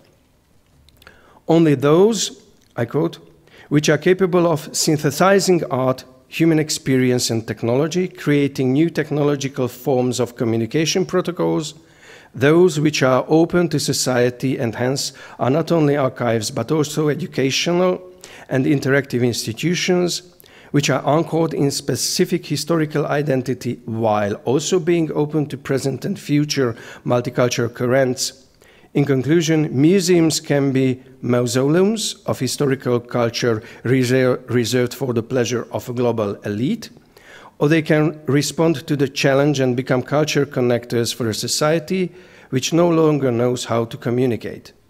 In other words, museums can remain museum pieces, or they can reinvent themselves as communication protocols for a new humankind, end of quote. I believe that for memory institutions interested in preserving the tradition of analog and digital textuality, such as literary archives, this represents a significant challenge. They will remain mere museum pieces if, on one hand, they do not communicate on the CMC channels that shape and mediate real virtuality of the 21st century, and on the other hand, if they do not create new technologies through which the paper-based legacy of the past and the hypertextuality of the present, including CMC as a culture product, enter into dialogue within and beyond the hybrid space of the archive. Let's take a concrete example. Reverting the processing of born digital documents to analog practices holds numerous hazards. If we process the legacy of emails based on the handling procedure of handwritten or typewritten correspondence preserved on a paper, spam, viruses, and phishing emails and malware will surely end up in the trash. However, as could be an important experience of media archaeology, media practices cannot be understood without exploring the dark side of the medium, a detailed explanation of which is not possible here in the moment. Reverting electronic correspondence to the analog practices causes intolerable loss to the archive in another, perhaps even clearer way as well. As Albert László Barabási narrates in his book from 2010, Bursts, The Hidden Pattern Behind Everything We Do, the basic concept of the book was inspired by a study examining the temporal patterns of emails and their responses. I quote, The conclusion we reached from Ackermann's data was simple. None of the email users in his database corresponded randomly. Instead, their usages displayed the same pattern: short periods of intense email activity followed by long periods, often days of no emails. End of quote. An archival practice that simplifies the management of born digital records, be they written documents or emails, to the protocol of printed documents, destructing metadata, paradata, and other information, excludes the computerized distant reading, to address Moretti, causing incalculable damage to research. The management of email archives, like that of virtually any born digital objects, is extremely complex from a technological, legal, and workflow point of view. So much so that not only would the archiving of email legacies be an urgent task, but the practice of email archiving itself has a largely unwritten history filled with dead ends and dead projects. Just a single example. The Smithsonian Institution Archives and the Rockefeller Archives Center conducted a 3-year pilot that explored preservation challenges with email collections. A study published on the topic in 2009 lists 3 concluded and not spread projects on practices among just the XML-based archiving solutions. The study itself was cited only once in the last 1.5 decades, according to both Semantic Scholar and Google Scholar. Thus, it can be said that it remained merely a dead letter. Despite this, it can be said that major institutions or institutional collaborations, primarily to meet the needs of public collections and archives, provide good practices for making born digital materials, including emails, researchable, and ensuring their long-term preservation, if long-term preservation is not just a dream. The email archiving and publication pilot to be outlined now is a project realized in an inter-institutional collaboration within the framework of the National Laboratory for Digital Heritage. The laboratory, as a collaboration uniting university, research, and public collection partners, seeks to promote the application of digital humanities methods, especially solutions based on artificial intelligence, in research and public collections workflows. Within the lab, a separate working group is dedicated to the topic of born digital curation. Within this team, the lab has selected 3 subject areas that pose a challenge both technologically and from a data creation perspective when archiving and making born digital material explorable. The consortium includes the Institute for Literary Studies belonging to the Hungarian Research Network. Thus, all 3 pilot projects are related to born digital holdings linked to the literary discourse. The first project carried out the archiving of relational databases created by researchers at the Institute of Literary Studies. The work was coordinated by István Alföldi, an expert of the eArc project. 3 databases from the Institute for Literary Studies were used for this project: Hungarian popular prints from the 70s to the 19th century, literary and scholarly correspondence, and novels in Hungary in the 18th century.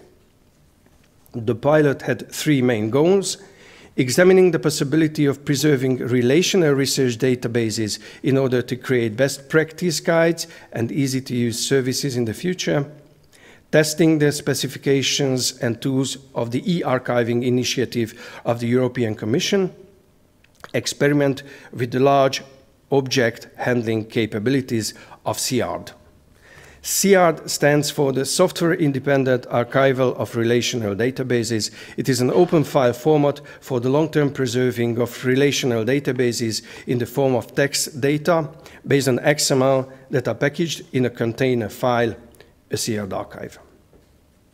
The second pilot project of the lab's Born Digital team deals with the long-term preservation and publication of email legacies.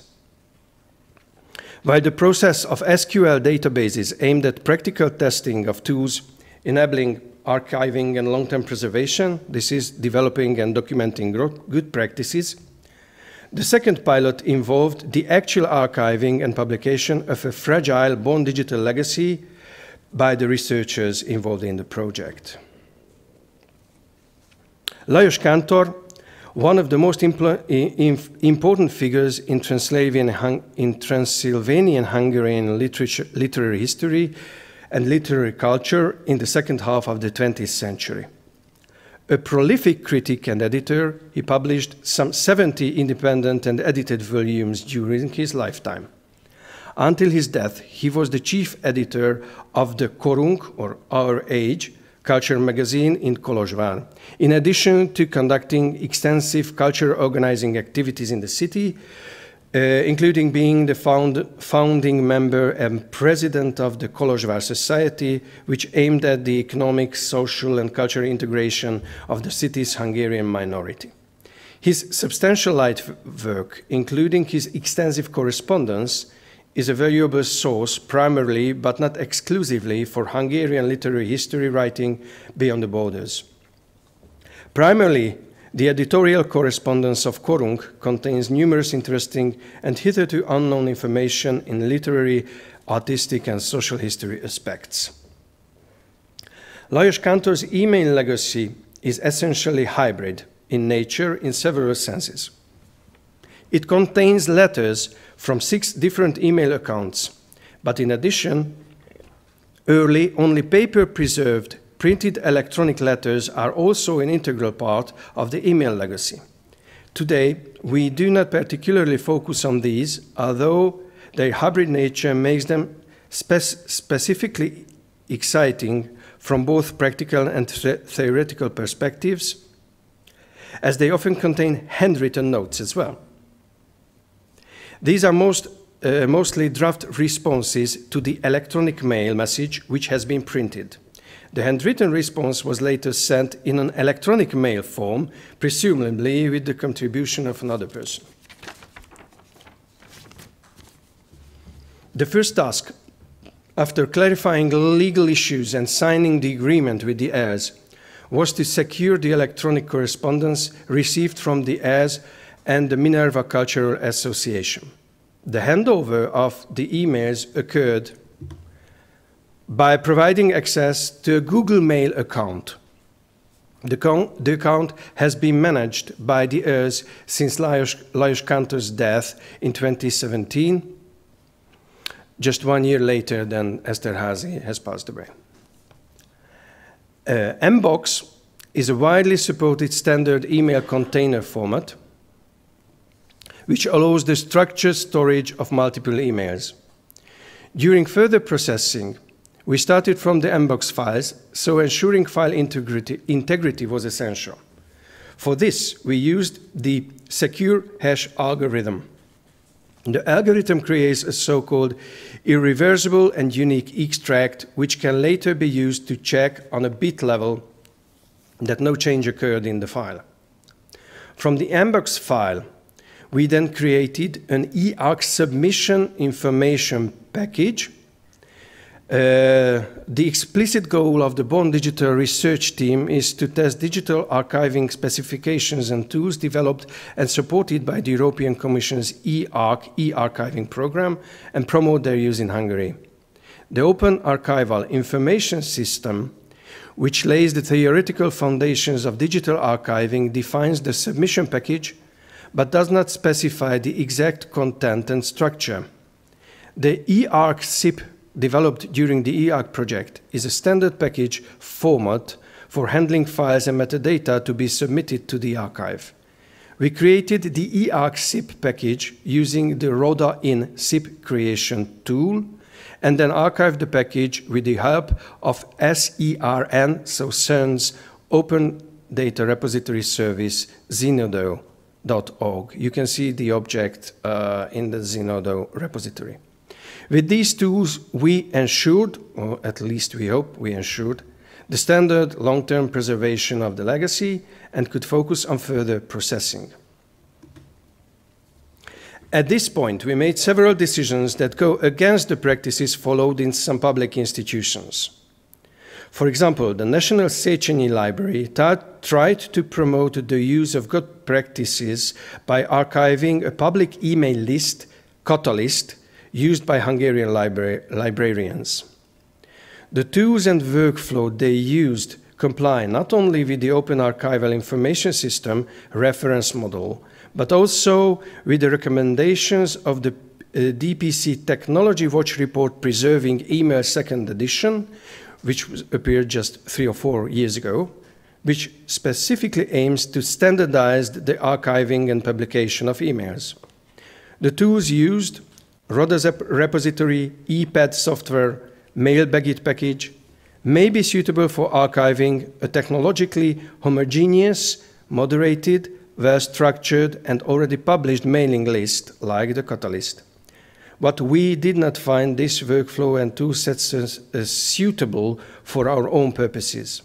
However, if a collection plans to archive and process a large amount of email legacies, their use should be considered. The first point where we deviated from a standard workflow was the selection of the repository. The guarantee of long-term preservation with assured integrity is a repository with stable technological and institutional background to maintain the packages created. Since we did not find a single publicly available institutional example of the recommended RODA repository in Hungary, we opted for the trusted repository Zenodo. Additionally, Zenodo also provides the opportunity to share the archived packages in the form of a research collaboration, naturally if the heirs consent. We therefore aimed to choose the solution that best complies with the FAIR principles. The package stores the entire mbox file in addition to metadata and integrity assuring fingerprints. There are numerous tools available for processing the mbox file itself. For the curator, even a simple import into the Mozilla Thunderbird is helpful. Of course, this is only possible after the creation of the zip package, the archiving of the original container to avoid damage in the mbox file. However, we concluded that neither the free tools made within the framework of the smaller projects to handle mbox packages, nor the robust tools specifically made to support archival curational work with significant institutional background are able to handle the problems related to our own corpus. The primary goal, for example, of Mailbag, a stable package for email in multiple formats, is to assist archives where there is not enough IT and HR capacity for email processing. While Mailbagit aims to simplify the archival management of emails, our goal was precisely the opposite: to extract as much information as possible from the available email legacy without resorting to the help of simplifying ready-made tools. Based on our experience, Mailbagit was capable of extracting the most basic metadata from emails in CSV format and saving the payload of individual messages into separate files. The tool's automatic encoding detection functionality does not work reliably for text in the Hungarian language. For instance, it regularly identified the Turkish character set. We identified similar problems with the ePad tool developed by the Stanford University. Conclusion: existing tools are not suitable for character encoding detection, mapping the logical relationships of emails, which is ordering into threads, and uncovering and publishing the semantic network of letters. The research group therefore decided to stay as close as possible to the most authentic source of emails, the mbox container, and extract metadata and text from it, preferably with codes whose selective and modifying operations can be precisely traced, so they are without a black box effect. The processing of the mbox container was coordinated by the IT director of the lab, Balázs Indig, a language technician and engineer. Behind this decision lies the philological practice of publishing analog format correspondences as digital scholarly text editions. As the heirs have consented to the open publication of the full text of a smaller subcorpus of the correspondence, we sought to apply the text handling principles of critical editions, at least at the level of text critical approach. The first step was to compare various open, this is, code philologically transparent, mbox handling Python tools. The research group compared a total of 5 such codes. Unfortunately, none of these provided enough functionality or clarity, so the development of our own code began, which is based on the built-in email Python module for handling mails. We normalized the header metadata key value pairs, dates, addresses, text strings. The tool handles not only the standard header types, but also the non-standards, if necessary, which can be of great help in creating semantic email connections. Regarding the payload, so the files of the email, we focused solely on the text. Our primary goal was to prepare the text of the correspondence for a digital edition, so we did not deal with the attachments and HTML inline binary files like pictures. We only used the HTML and plain text parts of the email.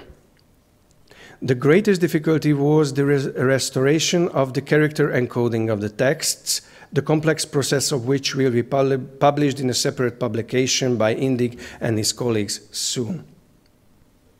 The exact recovery of some of the damaged text is not possible with rule-based methods, so we experimented with generative AI tools. The automatic emendation of letter texts with the help of ChatGPT produced some promising results.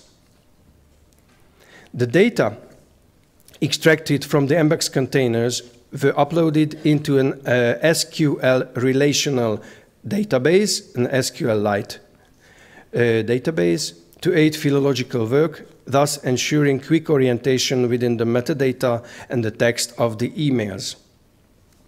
A subcorpus of the correspondence, more specifically the exchange of letters between the literary historian Mihály Ilya and Lajos Kántor, is said to be published first. As such, a digital philological background had to be established for it. As with every edition of the Digifil project, this edition also follows the text encoding initiative TI XML recommendation. The first version of the XML specification has been completed, so this is an XML representation of a single letter with, as you can see, data enrichment as well. So names are found in a namespace. The data from Digifil's editions are being published in the form of semantic statements in accordance with the philosophy of and technique of linked open data.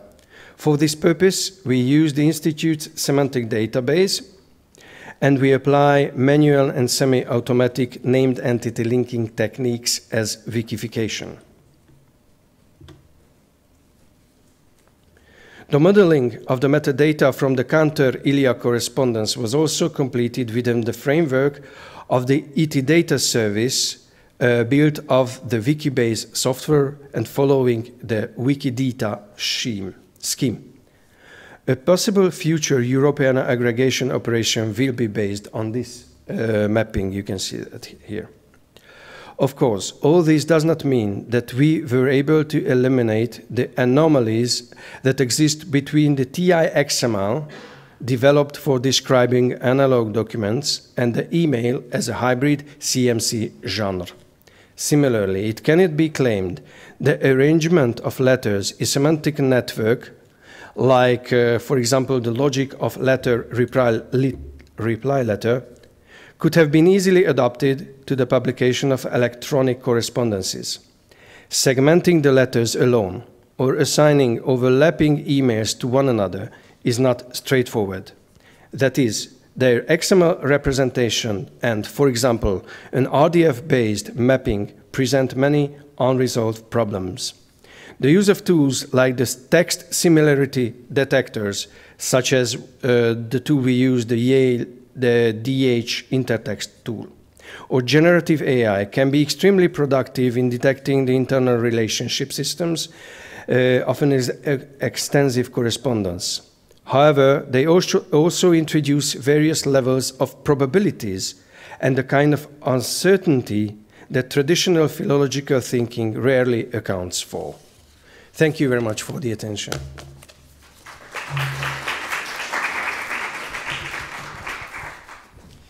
Thank you so much, Gabor. Do we have any questions from the audience or the chat? Not yet. I might have a small technical questions. You mentioned Mbox and EPAD and those sort of software for preserving archives, emails. We've been exploring those options as well, but have you thought about the long-term preservation of the attachments that are found in these emails? Is that a problem? Because it can be any kind of different file formats and so on. Are there some best practices to how you preserve these attachments? Actually, the attachments are in the Mbox files, the container, in a binary format.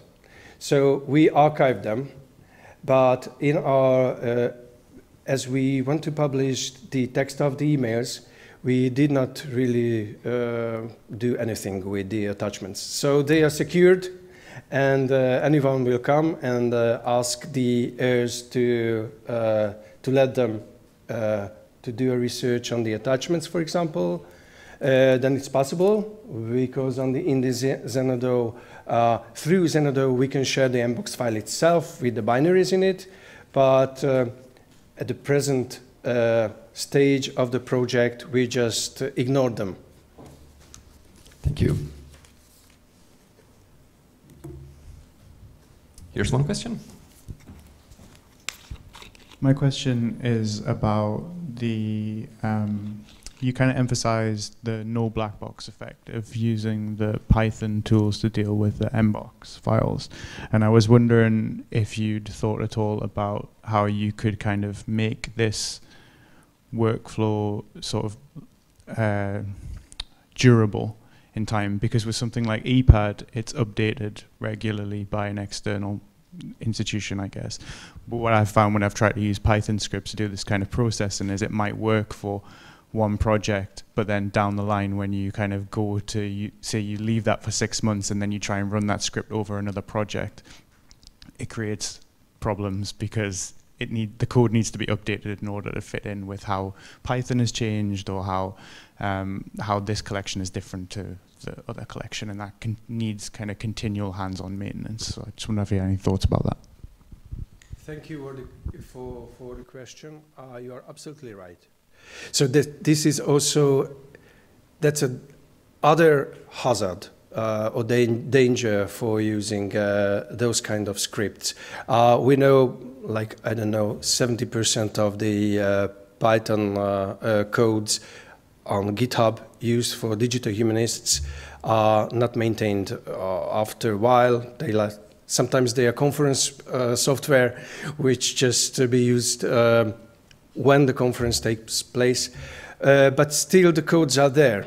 And Python does not change so fast. So if you apply like code philology, you can understand how it works at least. It can be documented. Strangely enough, with ChatGPT, you can command the codes very fast and very intelligently.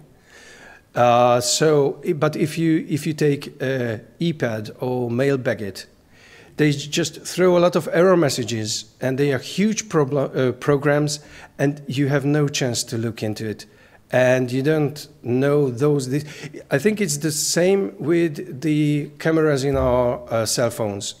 So a lot of decisions are made without us seeing. They work always, under any circumstances, but there are a lot of decisions, and you can't do anything with them. Technically, there is a way to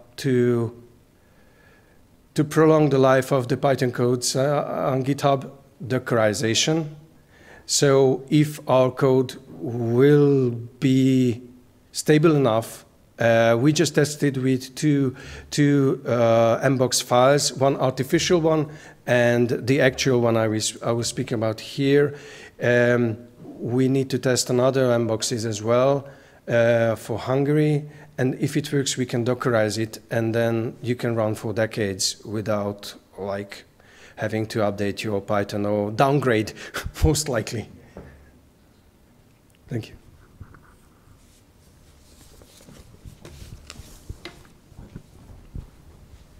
Thank you for this inspiring paper. While you were speaking, I was thinking about another different project. It is an Italian project of Francesca Tomasi of the University of Bologna, and she worked on some 15 letters on the letters of Vespasiano da Bisticci, so on other centuries. We are in the 15th century, and she started many years ago with a digital scholarly edition in XML-TEI, and then the group, the team of the University of Bologna, led by Francesca Tomasi, worked on a knowledge site with the semantic annotation. So I think that the most interesting things of this project is the semantic path, with the use maybe of ontologies and RDF way to make really semantic the data. And more in general, for the born digital archives, I always think that one of the possibility to make easier to understand and work on this type of archive is the semantic web way and the linked open data. Just a question, maybe not so not so clever, but while we were speaking, I was reflecting on the paratext of the letters. For instance, I think to Gmail that everyone knows all the context of the mail. Do you think is it important to preserve all also the aesthetic context of the mail? If it is it important, for instance, a writer who uses a software, email software on the computer, or maybe the Gmail online suite? Are these metadata, paratextual metadata content important for the preservation, or maybe it's a little bit too much to preserve this type of things? You mean you was working. You told also about the IIIF, and so I thought to myself maybe also a digitized screenshot of the mail can give us something more about the context of the mail, or maybe it's too much. Thank you for both of the questions. The second one is the more complex, so I'll start with that. We have the situation that the digital object has countless different visual representations, like if you use your phone, or you use your screen, or you use a huge screen. It's all different. The typographical identity does not work anymore. We have PDFs, which is, I think, the cruelest enemy of the age in general. So PDFs is just a symbol of losing information, which tries to stabilize the display medium. But an email looks different in every display. Plus, in the case of the Cantor Lajos legacy, everything was changed in a way by Google.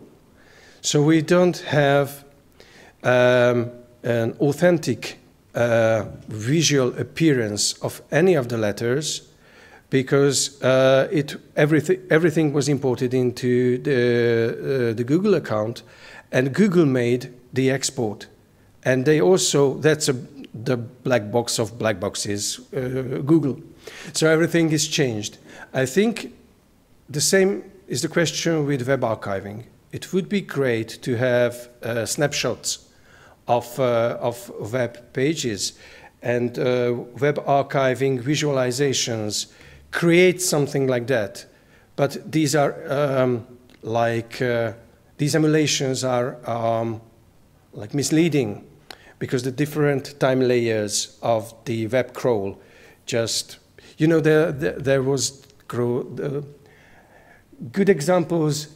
Thorsten Ries organized a great workshop some years ago, and an archivist, a web archivist, came with a wonderful example of a web page emulated where the weather forecast picture and the data showed that they stem from a different time because the crawling machine just indexed the text and the picture of the weather in different time. So I think it's simply not possible to maintain the visual outlook of the emails themselves, although it would be very interesting, I think. The semantic annotation, I really think it's very important. And if you take the EPAD, at Stanford, they can use with English language, so it's quite easy for them to use some ready-made named entity recognition software. So if you go to the Stanford webpage, the email legacies are indexed, and there are named entities there, like names, places, and organizations. But that's not semantic, because that's just inside one single email legacy, although there are like 10,000 emails in that. So that's why we have chosen to use a tool similar to Wikidata, because then people can insert these links to the published namespaces, and so different legacies published by different institutions can then connect, make notes of the email parts and metadata as well. All right, we still have 1 minute for short questions, if there are any. If not, okay, one short. Just a curiosity. How about the reply of a mail? So the mail with replies. How you manage in XML/TI if you have these problems, because there is a mail inside a mail. Yes, and another and another and another. And I have wonderful examples for that. The different mail servers change the reply text, distorts sometimes. So with a simple similarity search, so those texts are not identical in the thread. It's impossible to trace. So this is, there is probability, we can, so a final solution there won't be. So a very strict semantic connection that this is a reply. Sometimes you can do that, but in most times there is just a probability, a level of probability, which is very, very hard to code in a database which is built from semantic statements. So this is a problem which is very hard to solve, and we haven't solved it. Thank you. All right, once again, thank you very much, Gabor. We have come halfway through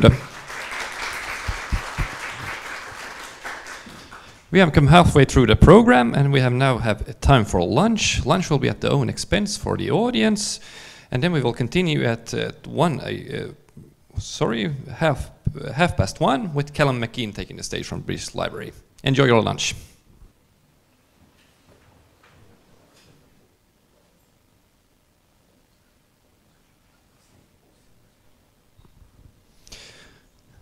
Okay, everyone, it's time to continue on our journey through the digital-born challenges. I have the honor of calling to the stage Callum McKean. He comes from the British Library, where he is lead curator for Born Digital Archives and Manuscript. He will shed light on the topic Born Digital Archives at the British Library, Caption, Description and Access. Welcome to the stage, Callum. Hi, everyone.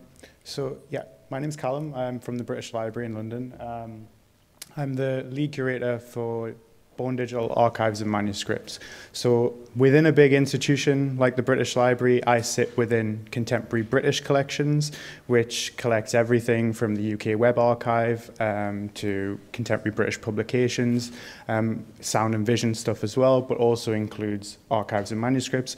And within that team, I specifically look after the contemporary archives and manuscripts that are born digital with no analog equivalent. So my presentation today is going to be structured in terms of, first I'm going to outline some questions, then I'm going to go through what the current workflow at the British Library is for dealing with these collections. It's not a static workflow. I think as the earlier presentations have outlined, these need to be kind of flexible and adapt to how we're dealing with the continued evolution of the challenges we're facing. At the end of every stage of the workflow, I'll give a few examples of some of the major challenges that we're facing in relation to that stage of the workflow.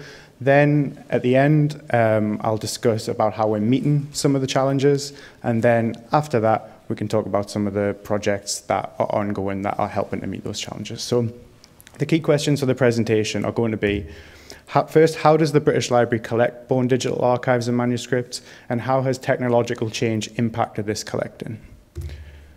Secondly, what do we do with our collections in order to ensure that they are made available to our readers in perpetuity? Access has to be the fundamental tenet of any workflow for collecting born digital material, because as a public institution, the library exists to provide access to its collections. We do not exist as a repository of collections that we hold and do not provide access to. That shouldn't be our end game. What are some of the key challenges that we face and continue to face when working with this material? There's many. I've outlined some of the ones I think are most important and most kind of thematically resonant here, but it's likely that you can think of many, many, many more. And the last question is, how can we face these challenges in ways that are scalable, flexible, and mindful of the particularities of the material we are collecting? So, first, a quick overview of our actual collections, what we hold, and what we've been collecting over the past 20 years when we've been dealing with born digital manuscripts. So this is from our acquisition strategy. So we collect the personal and professional archives of individuals whose work has made a significant impact on social, cultural, artistic, or intellectual life in the United Kingdom. So that is broad enough to contain basically anything. But the way we interpret it is we usually collect material towards the end of a depositor's life or career, because at that point their reputation has solidified, their work has had time to mature. So that's basically what that means. But we also use a hub and spoke collecting model. So not every archive we collect and not every item we collect will be of that kind of high caliber. But if we do collect it, it will reflect maybe a movement, or it'll reflect on the work of maybe a more prominent writer or individual. So we'll collect archives of editors, translators, family members on occasion, things like that. So currently the library's Contemporary Archives and Manuscripts Department holds 40 individual born digital archives, and that takes up around 4 terabytes of space. It's important to remember that the vast majority of these form part of larger hybrid archives containing both paper and born digital material. Emmanuela's presentation this morning mentioned that digital objects within a born digital archive are always kind of relational and in flow. We have to also remember that another relationship exists with the analog material too. So they're not only relational and hybrid within the born digital space, but they're relational and hybrid to this other entity, which is structured differently. And as has already been mentioned, these collections arrived at the library on a wide variety of carriers, and these carriers chart the history of personal computing, from legacy magnetic media that you might never have seen before to contemporary SSDs. So at the British Library, what have we done? So began research into e-manuscripts at the library around the year 2000. I was not around then. A pioneer in digital forensics approach is articulated in the Digital Lives Research Project in 2009. And this linked paper here, and I'll be able to share the slides afterwards, but this linked paper here is really the kind of foundational text for how we developed our workflow in relation to digital forensics. The first access to migrated PDF-A content for very limited collections was provided for the first time in the manuscripts reading room in 2016. We hosted a user experience workshop to test this access provision in 2017. So we're very keen to have people come in and use these collections on the dedicated terminal in the manuscripts reading room and tell us what we could do better. Whether or not we'll be able to implement exactly what they want is a different question, because researchers' desires really change with the technology. So as people become more and more used to things like universal search, we are pressured to implement these things in our access provision, and it's not really feasible given the level of resource that we have. We did implement an automated harvest and conversion of metadata script for Born Digital Archives in 2019. So that means that we can harvest, collect, convert, and create catalog entries for all of the technical metadata for Born Digital Archives. A curatorial role was specifically dedicated to Born Digital Archives in 2021. So all of this work previous to this was being kind of shared between the department. And what that basically meant was curators who were interested in this were doing it and other curators weren't. But really, the amount of material that we were getting in, the library decided on a structural level that it needed somebody to step into this role, and that was me in 2021. Since then, I've been working with the British Library's Digital Preservation Department, and we've integrated with them to add these personal digital archive collections to their minimum preservation tool. The minimum preservation tool is an interim preservation solution whilst the library switches over to a new digital library system. Basically what it does is it backs up the content at the requisite remote locations and does regular weekly fixity checking on all of those collections. We got approval to host redacted metadata for email collections on the ePad shared discovery site. So that'll make these collections publicly discoverable for the first time when that happens. What that means is basically the redacted metadata, so all of the data, all of the text from an email is kind of blocked out except the proper names. And then users can see that on the Stanford Shared Discovery site.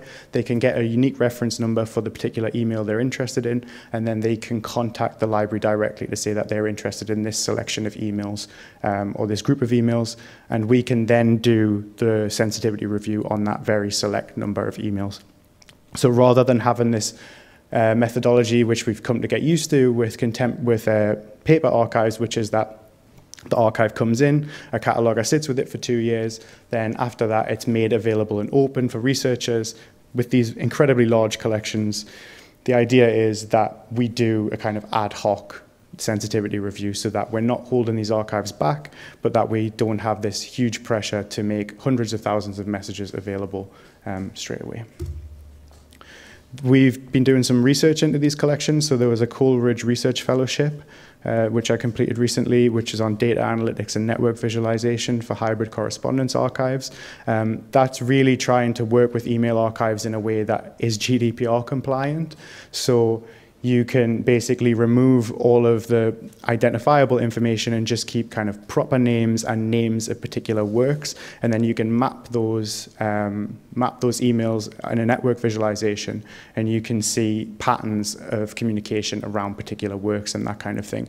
And the code is reusable so that I can provide these GDPR compliant network sheets to researchers who are interested in doing network visualizations of email archives, and they are GDPR compliant. Recently we had a PhD placement student, Ariel, come and work on a Writers' Lives project using Born Digital Archives, and she was looking at the ways that writers' creative life has changed at the advent of the digital revolution. So what are their working patterns like, and what kind of file types are prevalent across what particular time periods and things like that. There is links to those projects later on in the presentation as well, in the slides I'll share with you if you want to read them. So these are some of the key collections that we have. Just to give an idea of the variety of content, it's not just writers, and that's quite important to us. It's also scientists, activists, publishers, different kinds of groups. So Carmen Khalil is the founder of Virago Press, a very influential feminist press in the UK. Then we have a variety of poets, novelists, screenwriters, but we also have evolutionary biologists, developmental biologists, cyberneticists, and people like that, whose work is very different to how literary creators work. It uses specialized software, it uses data sets, but it's important to capture the development of these very kind of nascent areas of study and then be able to study them historically too. So how has our collecting changed over time? So here's two graphs. The one on the left shows how our collecting of paper archives has changed within hybrid archives. So these are the amount of archive boxes within our hybrid archives.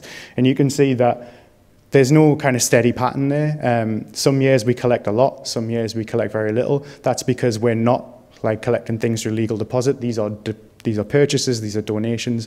Some archives are bigger than others. But there's no kind of discernible pattern. And really, in 2023, we end up basically in the same position we were in 1994 in this graph.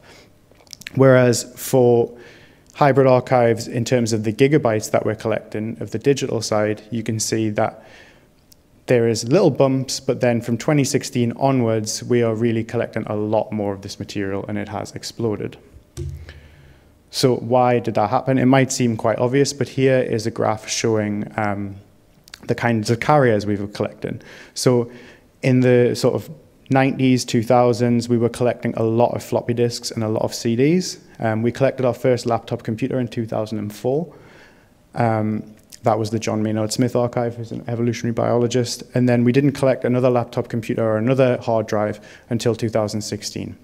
So if we go back to this graph, you can see that 2016 is really the year when that exploded. So what we're saying is that even within digital archives, the legacy media is not disappearing, but the amount of data we're collecting from these archives is exploding with the expansion of storage in personal computers.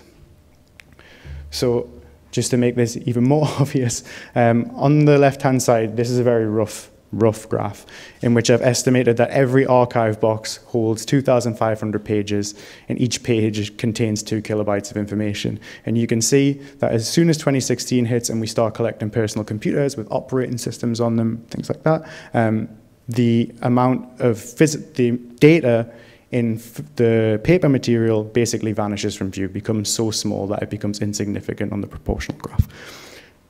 Pardon me. And then on the right-hand side, you can see that even though we are collecting lots and lots and lots more data, the proportion of hybrid archives that we're collecting in relation to the proportion of overall archives that we're collecting has actually remained quite stable. And that's because the library is constantly collecting single items, and that might be of interest in smaller collections. So they're kind of outsizing the hybrid archives, but the hybrid archives contain a lot more data. So what do we do with it? This is a very kind of basic outline of what our workflow is. It has 6 stages: acquisition, capture and preservation, arrangement, metadata and description, migration, and access. So I'll go through each of these stages. Acquisition. So we have to build relationships first of all. That's how it starts. And we build these relationships with depositors over often long periods of time, often through other non-acquisition related activities. So events, exhibitions, loans, mutual contacts, things like that. We have to maintain a reputation within the artistic community, within activist communities, within scientific communities, to be the place where this material should end up. And to do that, we need to maintain the relationships with our existing donors. Also, when we have events and exhibitions and loans, and we're always thinking about what collections we would potentially like to target in the future and how we can build a kind of public offer that fits that collecting strategy. We always try to discuss Born Digital Archives at the start of our acquisitions conversations with potential depositors. This is important. You don't want to get to a stage where you are going to someone's house and then they tell you, oh, I actually have a computer, and then that's what you're dealing with. And that's what we were dealing with 10 years ago. Nobody knew how to deal with this stuff that long ago, and we are still dealing with the outcomes of those kinds of acquisitions that were done kind of partially through sort of like limited workflows. So now we try to discuss it at the start. Anytime we discuss an acquisition, we ask if there's bone digital stuff as one of the first questions. Then we go further, we have a questionnaire. It's not as detailed as Emmanuela's, that's why I asked my question this morning. But, and we also do an in-person or online interview to get to kind of the nitty-gritty of what we might be working with when the stuff arrives. We try to understand two things through these interviews and the questionnaire, really: hardware and software dependencies and potential sensitivities. And then we appraise the bone digital archive alongside the paper material in situ. And we do this using a Spectre Ultra digital forensics machine, which can kind of rapidly analyze what is on a hard drive or what is on a CD or a USB drive. After we recommend that an acquisition is made, collection is physically transported to the library. We include it on our deposit register. We add the carriers to a processing queue and we store them in a temperature-controlled environment. And we notify the depositor, this is part of that relationship building thing, but we notify the depositor that the collection is safe, and we ask them if they'd like to come and visit the library once the initial processing is complete. I can show them the digital forensics lab, I can show them some of our existing collections, I can take them through the manuscript storage area and kind of show them where their collection is going to be living after it's out of their control. So what are some of the challenges with acquisitions? Bone digital archives typically contain large amounts of legacy material, might have been stored in inappropriate conditions. Depositors are unsure of the contents themselves. This goes back to the fact that these collections are being made over a long period of time. So I ask them, what does this floppy disk from 1986 contain? And they have no idea. And the labels are often obscure and unhelpful because they wrote them down to remember for the next week or two and not for forever. And they also might have deleted the files that they originally labeled, all of those kinds of things. We're really limited in our ability to appraise bone digital material in situ, so our digital forensics machine is really built to look at USB drives and hard drives. Dealing with other legacy media is basically impossible, so we have to go on what the labels say. And also, this going back to my earlier point, our initial interviews and questionnaires really do sacrifice rigor in order to ensure usability for non-specialist depositors.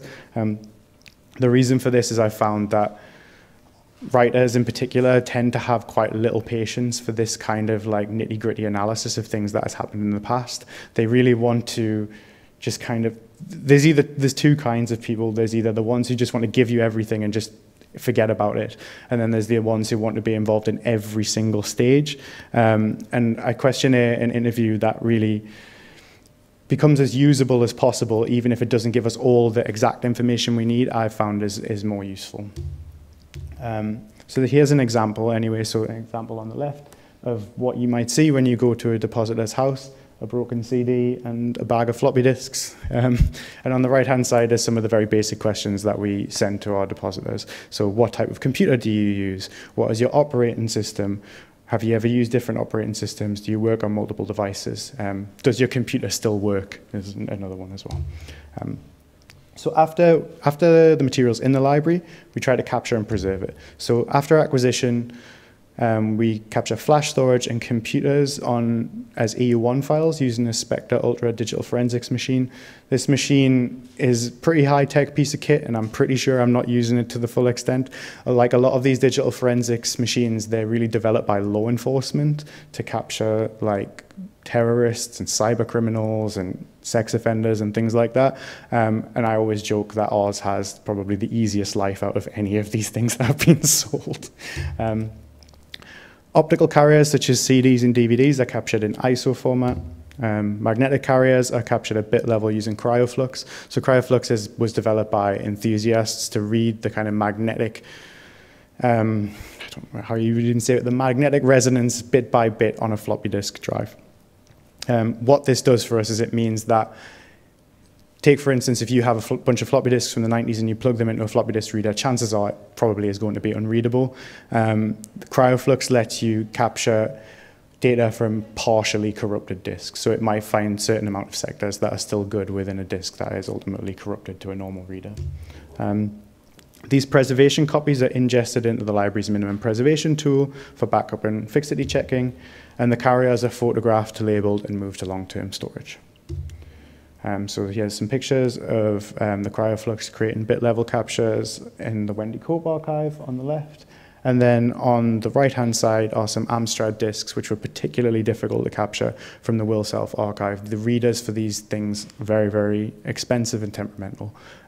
So it's constantly presenting us with challenges like this, especially for people who are early adopters of computers. Like I said, digital forensics hardware and software solutions are not built specifically for archival work, but are adapted to it. Really requires a lot of highly specialized knowledge in order to get the most out of these digital forensics tools. You can use them in a very surface level way and get good results, but you always feel like you're not quite getting exactly what you would want out of it. Working with the BL Digital Preservation Department has helped alleviate some of these problems a little bit, but we're still kind of catching up with what these tools can do. Creating and storing bit-level copies is time-consuming and storage-intensive. So it takes a long time to make a bit-for-bit copy of a contemporary hard drive. You need to time it so that you're in the office for that amount of time. You might need to leave it running overnight. All of these are very boring but quite important scheduling problems. And they're very storage intensive, obviously. So, and long-term storage of carriers is very space intensive. So all of our manuscript material is stored on our London site. Land in London, very, very expensive. Do we want to be storing these lots and lots of old computers forever, or do we want some kind of controlled destruction? But is that potentially short-sighted? Could they be used for something else down the line? And then validation tools actually present scheduling challenges as well. That's a little add-on there. So the next part of the workflow is arrangement. So we keep the captures as they are, the forensic captures. We never touch them again. Once they're in the preservation system, we don't do anything else with them. But we do make derivative copies. So after we capture a disk image, we mount it, and each directory is allocated a number, and then move to an arrangement which matches the original order. And we call this an extracted capture. Really, it's just a derivative copy of the preservation copy. Archival arrangement activities are only performed on these extracted captures, and we keep the preservation copy intact. Duplicate files, system-generated files are removed. This doesn't present a problem for our workflow in particular because they still exist and they're still being preserved, but it just means that the file listing isn't kind of bogged down with all of these things that most researchers interested in our collections would not have any idea what they are. Email collections are isolated at this point as well, for set aside for ingest into EPUB later on down the line. So this is what this stage of the workflow looks like. On the left-hand side, you have the forensic copies of the Fulbright US-UK Commission archive. So this is an institution that basically allows for UK and US students to study abroad. These are some of the CDs, and then on the right-hand side, you have the unique number allocated to them and the title of the disk, the original disk. What are some of the challenges of this part? So a digital object is not self-contained. Emmanuela already talked about this, but it describes relationships and dependencies within a computational system. If you are isolating digital objects out to be file by file, you are not necessarily getting the entire ecosystem that those files evolved in. It's not easy to distinguish between system-generated and user-generated files, especially when considering legacy content. In large collections, duplicates can be stored in disparate locations on the disk. These might be meaningful or they might not be meaningful. Whether or not to delete them, whether or not to remove them from the listing is up to the cataloger. But mailboxes and database files present particular challenges because they're not amenable to this process. If I have iTunes library listed as a file, that doesn't tell you anything about what actually was being used inside the iTunes library of that depositor. These library files have their own process and own organizational logic. And then, addition to this, contextual information is not actually stored in the data often, but on the physical packaging, on labels, things like that. And integrating these paper and digital metadata is difficult. So, Moving on to metadata inscription, we use Droid, which is the digital, I've forgotten the acronym now, digital recognition object, something like that. Anyway, created by the National Archives, it basically uses the pronom database to analyze file extensions and tell you what program created those files, and exports as a CSV. We then process this CSV with a Python script. So the CSV is uploaded formatted correctly for upload into our cataloging system, which is called IAMS. There's some graphs and charts which show date, file type, and time distribution created. There's access file lists which show all files belonging to a type which we can currently provide access in the reading room. We produce a very basic size and content overview text file, which we can make available to researchers, which contains key statistics about the archive. And then there's an entry on an aggregate SQL database, which can be queried to provide information about our collections as a whole. So how much have we collected over the past 2 years, 3 years, those kinds of questions. So here's an example of those. So this is the size and content overview for the Virago archive. It tells you the size, it tells you the date range. Interestingly, it tells you the percentage of files available for access. So this just compares all of the extensions which we can currently provide access to and all of the extensions which we can't, and gives you an idea of what percentage we could provide access to in this whole archive. For this one, it's quite low because it's quite old, but it's 12%. This is really used for internal advocacy in the library to say that, listen, we're not doing well enough. We need more people. We need more resource. We need to think about this in different ways. Then all the different counters there, and then the bottom line of text is basically just telling any researcher who looks at this that it was automatically generated and that it might actually have some incorrect stuff in it. On the right-hand side, we have a file type distribution chart, which was taken from the Andrea Levy archive. So you can't actually see the dates on this, I've just realized, but you can see using this graph how the types of programs that writers have used have changed over time. So you can see the orange on the left-hand side is Quark Express, which is a very early word processor. This starts to kind of fizzle out by the mid-2000s and is replaced by Microsoft Word. This is really good at the acquisition stage as well, because it tells you what kind of migration pathways you might need to be looking for as you process the archive. So what are some of the challenges? IAMS, our cataloging system, is a bespoke software package.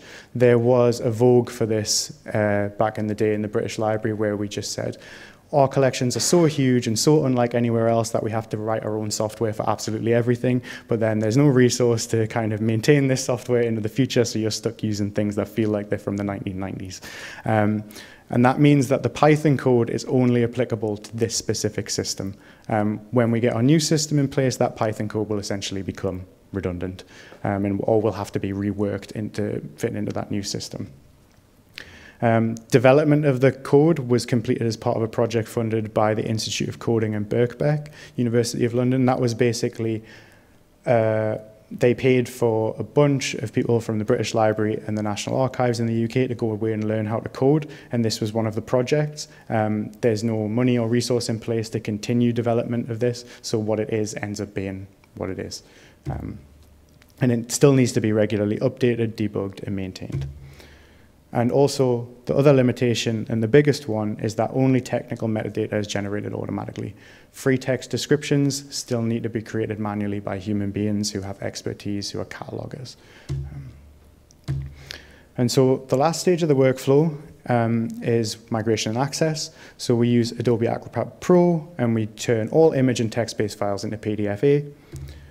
These access files then undergo full sensitivity review, making sure they're compliant with GDPR. We then upload these files into an FTP server, which is accessible via a dedicated terminal in the manuscript's reading room. And readers cross-reference these entries in our catalog with the server listing and call up collection items based on their description. So this is what it looks like. This is a catalog entry on the left-hand side, and then the user will find the equivalent file on the FTP server, and they will pull it up, and the PDF-A will come up and look something like this, but it won't be redacted. So what are the challenges? Migration makes digital objects into traditional archival objects. it takes things that were created in one environment and makes them into something representable in another environment, and that inherently involves loss. Migration to PDFA means that much of the collection can't actually be migrated, so it really privileges literary creation. Those scientist archives that I mentioned earlier, if you get those early programming code that they wrote and make it into a PDFA, that might be useful to somebody, but it would be much more interesting to see those programs running in their native environment. Finding a migration pathway for some of this legacy software is often very time and resource intensive, and hardware and software dependencies are difficult to reconstruct without loss or corruption. Migration is foundational to this workflow, but it is a compromise. This workflow was developed thinking, how do we get this material in the hands of our researchers? It's not meant to be perfect, it's a compromise, and it always involves loss. And the thing that came out of the workshop that I mentioned earlier really is that dynamic, flexible search across collections is not possible with this. So a PDFA is a very flat document. You can't search across all of our collections and be like, oh, I can see patterns emerging across all of these different, or even within a collection. Literally all you can do is this thing that's analogous to calling up a manila folder of files, opening it up, reading it, putting it back, ordering something else. Email, I'll be very quick with email because this presentation is not about email, but as I said, the email collections are isolated at the extract and capture stage of the workflow. Emails, as we all know, they're threaded, they're not amenable to this logic of deliverable units, they're increasingly media rich, they're often highly sensitive. We use EPAD, which we've talked about a bit today already, but it's free open source software developed by Stanford University Special Collections. And we plan to make the redacted metadata available online through their shared discovery site too. And we found that the named entity recognition and natural language processing in EPAD help with the sensitivity review for access in the reading room, but they are not perfect, especially with personal archives.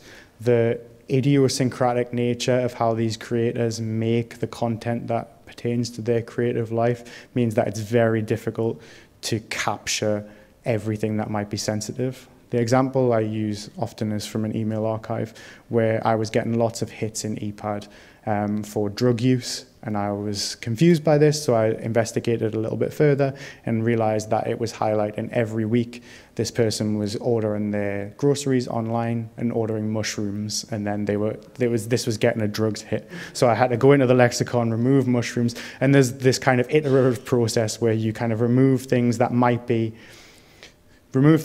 too vague, that they might, most of the time when we talk about mushrooms, we're talking about eating mushrooms, right?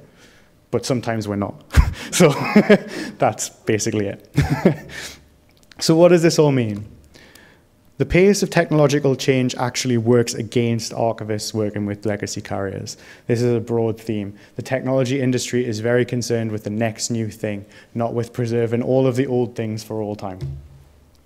Hybridity is here to stay, but archives, at least in the British Library, continue to be split according to format. We might not go into somebody's house and be surprised by a laptop computer anymore, but catalogers still email me when they get to box 8 in an archive and say, I found some floppy disks, can I bring them to you?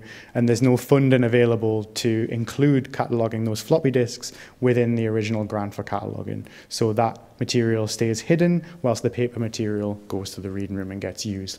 What part of the story are researchers missing by losing out on this? Born digital archives are mostly dark archives. They present problems for public engagement, advocacy, and profile building. How can I, as a curator of this material, advocate for, create exhibitions around, build the profile of collections for which I'm not able to provide meaningful access? The scale and sensitivity of born digital archives makes full manual sensitivity review untenable. If you've got 100,000 files and they're all completely idiosyncratically organized, you cannot do a full manual sensitivity review of that material unless you have 5, 6, 7 years of a full-time staff member, which we just don't have. And as I mentioned earlier, migration is inherently limited as an access strategy. So what should we be doing to be a bit more positive about it? We really need to collaborate with colleagues in other sectors to pool knowledge and experience together. oftentimes when you go into rooms like this, you might have a particular kind of skill set and another person might have a particular kind of skill set, and you feel like it's different, you're kind of talking across each other because there's so many different skill sets within this area. Are you a humanities specialist who's just interested in knowing about a particular writer? Are you an archivist with an archivist background? Are you a computer scientist? Instead of thinking that we're talking across each other, we need to be able to pool this knowledge and experience together. We really need to create workflows that allow non-technical specialists to work on hybrid collections without splitting collections according to format. Most people are never going to be enthusiastic about the techie stuff like we are. Catalogers come from a variety of different backgrounds too, and it's the job of people like me to make that process as simple as possible for them. They shouldn't have any obstacle to opening up a word processor document alongside a paper draft of the same novel and be able to compare them in order to build a catalogue entry that treats it as one intellectual entity. At the moment, they do have that problem. We, and when I say we, I mean curators, people who are collecting this kind of material, need to use our privileged position in relation to these collections so we have access to them, but we need to model research and increase public awareness of them. So if you as a curator see a way that these collections could be used, but you can't provide access to the research community, you need to model that kind of research in order that they can see that this is possible. And that's what I was trying to do with the network visualization stuff.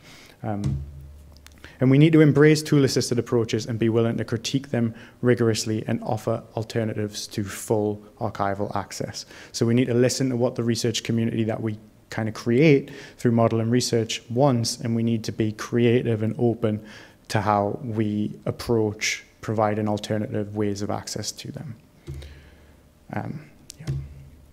So in terms of shared knowledge and experience, the library works with a variety of coalitions and consortiums. I won't go into detail about what all of these different bodies do in the UK and internationally, but I'll share the slides and you can read if you haven't heard of any of them.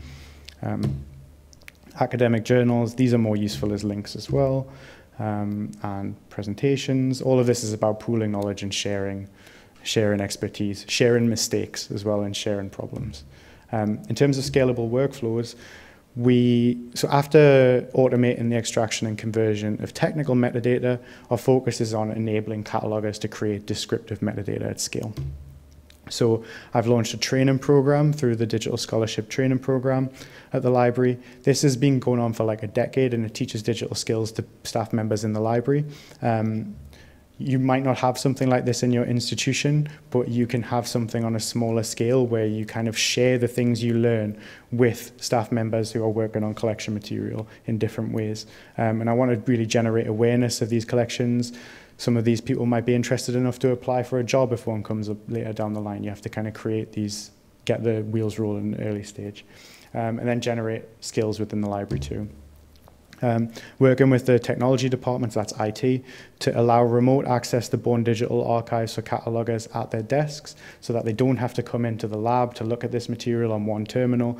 They can tell me they're working on a specific collection. I can make that collection available to them through a shared drive, and they can really treat the archive as one intellectual entity. They can have a wheelbarrow full of papers here and a hard drive full of papers here, and they can see how they work together.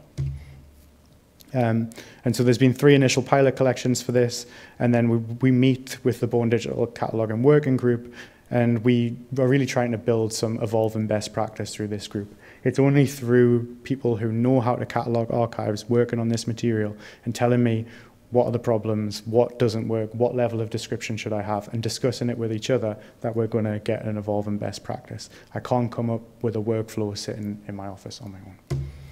And we're really hoping to build a knowledge base that lets us make accurate estimates about time and resource allocation for Born Digital cataloging.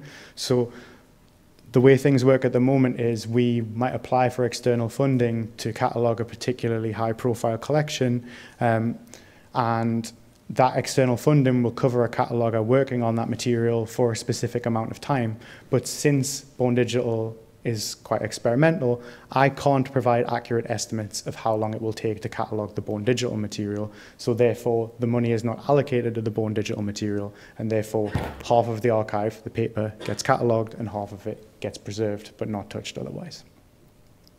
If I can get more collections catalogued, more cataloguers working on these collections, recording what they do as detailed as possible, I can make these kinds of proposals to funding bodies. So in terms of model and research, on the left-hand side is an example from the data analytics and network visualization for hybrid correspondence archives. So I'll send the slides around, but the latest code, usable code, not beautiful code, but usable code, is available on GitHub alongside a paper outlining what I did and what some of the issues were. So this was with the Harold Pinter collection. It was really trying to analyze what makes analog correspondence and digital correspondence different from each other. What are some of the plus sides of collecting digital correspondence? How can we get kind of location data out of digital correspondence? What metadata is actually inside an email that we can exploit and make kind of explorable? And then on the right-hand side is an example from Ariel's PhD placement project on Writers' Lives, where she looked at the Andrea Levy archive and tried to find drafts of the novel Small Island, which was actually published in 2004, and we realized at that point that there was actually drafts of this going back to 1991 and 1998. So in terms of public engagement, we might not be able to provide lots and lots of access to this material, but I can talk about it. So we recently celebrated the 50th anniversary of the British Library, and for that, the press team was interested in stories about digital collections, and The Guardian came into the library to interview me about the Andrea Levy-Bone Digital Archive, and this article was produced and is already generating some kind of response. I'm getting lots of emails about it from computer scientists interested in what this material can do and things like that.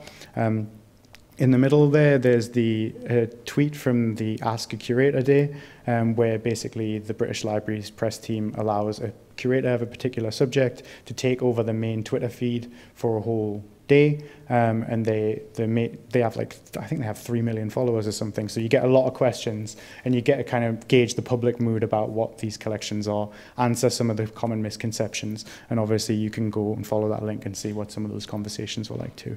And then on the right-hand side, we have exhibition gallery. We're very lucky to have exhibition galleries in the British Library and an exhibitions team that's very into doing this kind of experimental work. So we're in conversations with them about implementing emulation as an exhibition experience, just so that public who come into our galleries to see like Shakespeare's First Folio or Jane Austen manuscripts or something like that are aware that for contemporary writers, we have this really rich resource, and also that you can experience it in a very self-guided and self-directed way.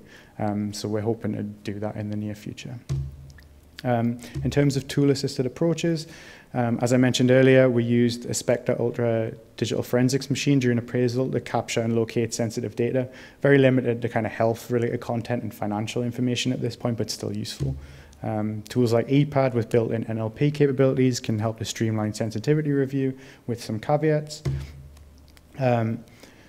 I use machine learning for very simple tasks such as extracting name entities from the email, so that we can enrich the GDPR compliant metadata sheets with kind of titles of particular works of interest for Harold Pinter, for instance, or people that we knew were collaborators with him. And we're very curious about the implementation of these algorithms for sensitivity review in particular, but as I mentioned earlier with the mushroom example, we've really yet to see examples of these algorithms working well with personal digital archives.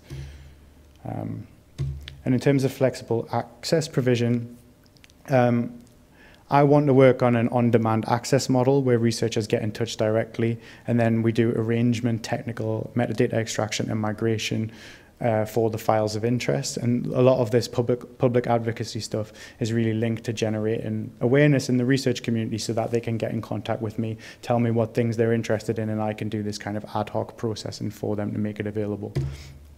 Data-driven research, so GDPR-compliant metadata sets for our collections with technical metadata, but also for network data for email collections.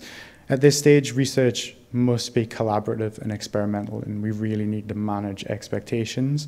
It's not going to be the case that for contemporary material we can make the kind of open data available that a lot of digital humanities scholars are interested in working with.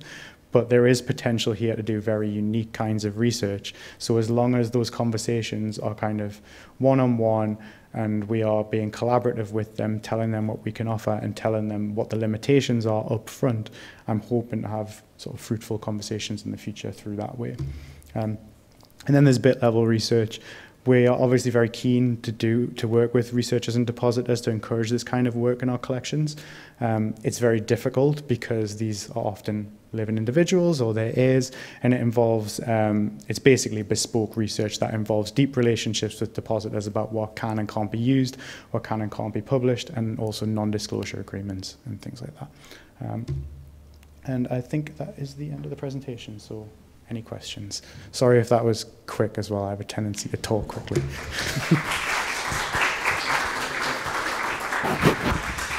Thank you, Callum. Do we have any questions for Callum in the audience or the chat?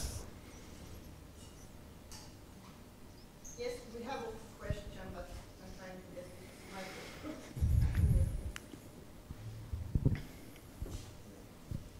Can you hear me? Is this on? We have a question.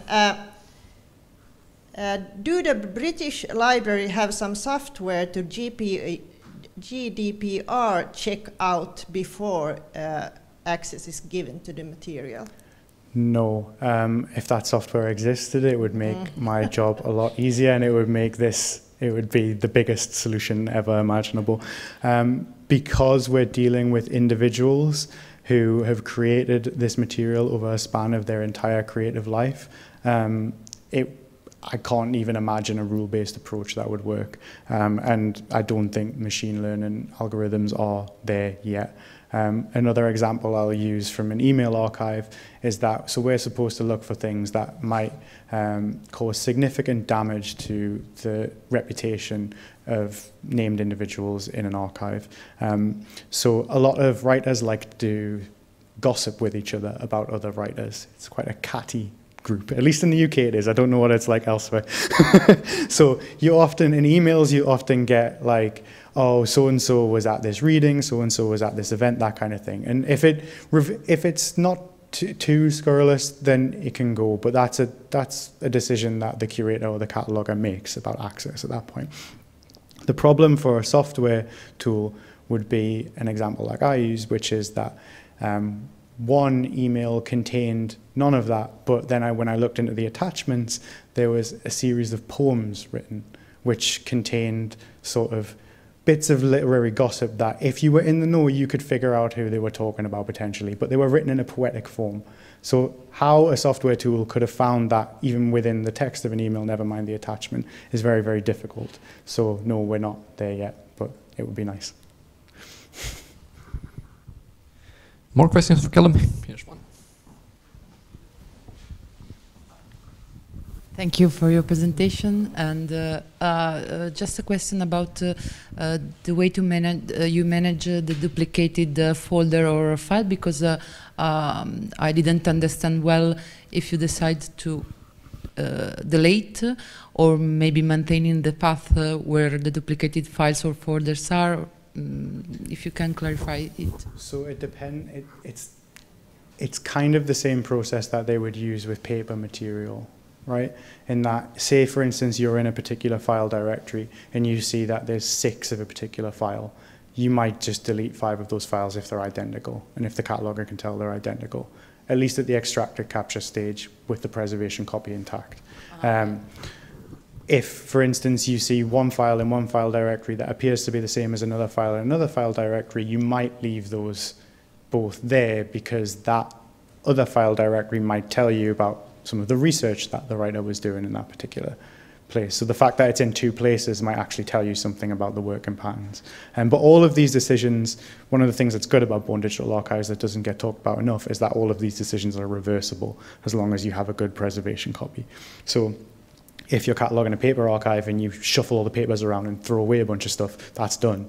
But like with a digital archive, that isn't the case. So we make these decisions with the best of our ability, with access in mind, but should we want to reverse that decision later, we can. Thank you. I'd have a question about the search. You mentioned that it is not possible to search the whole collection, right? Mm-hmm.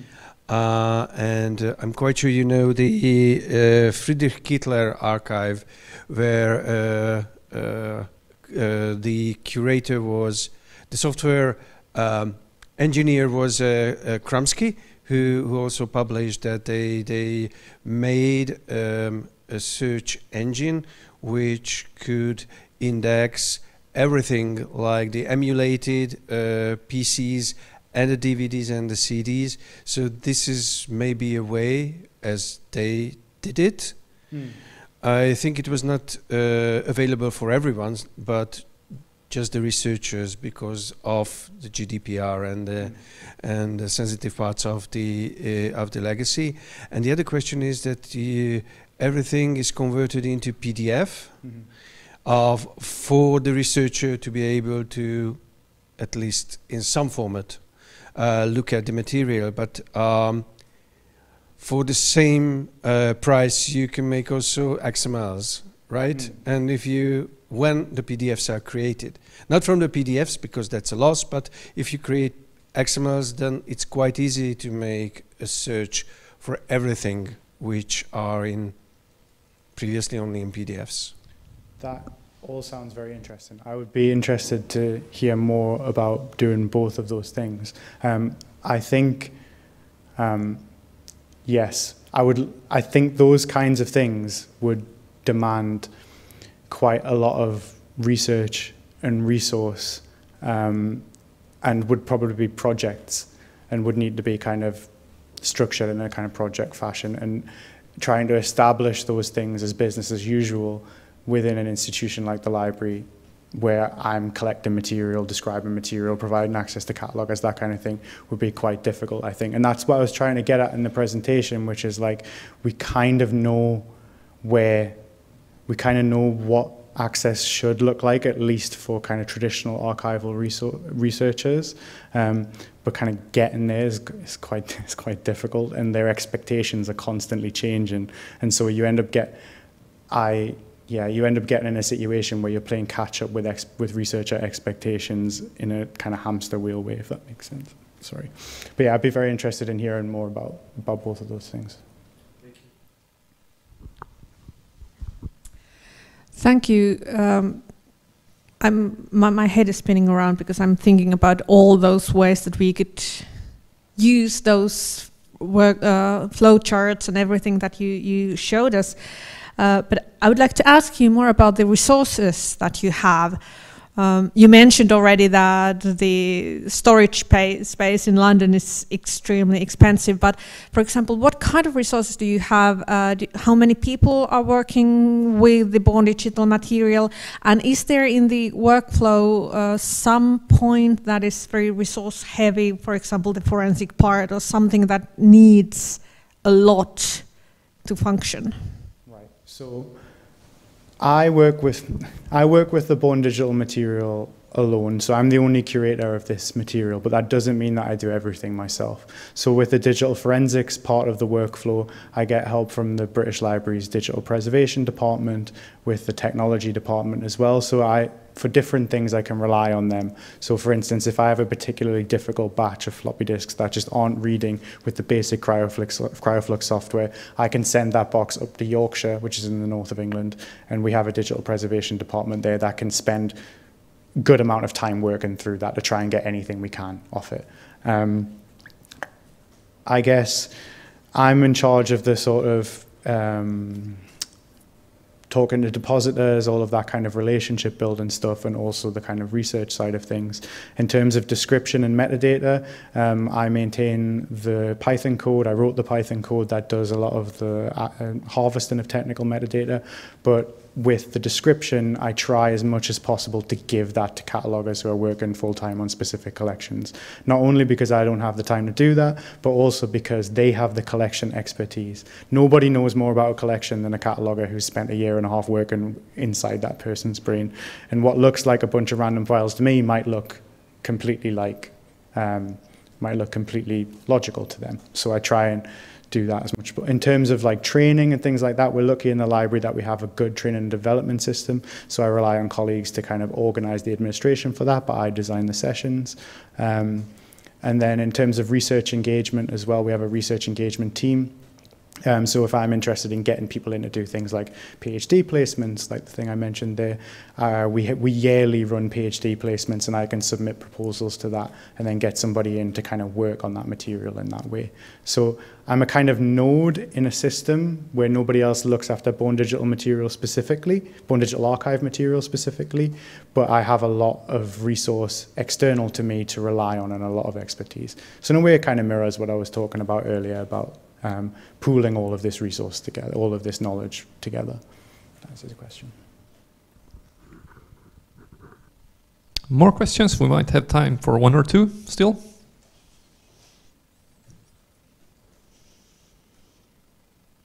I could ask you a bit about your backlogs. You have, like Otis said, a pretty impressive workflow here, but how are you coping with the growth of increasing donations in this digital-born material? Are you up to scaling for an ever-increasing growth, or are you expecting increasing backlogs?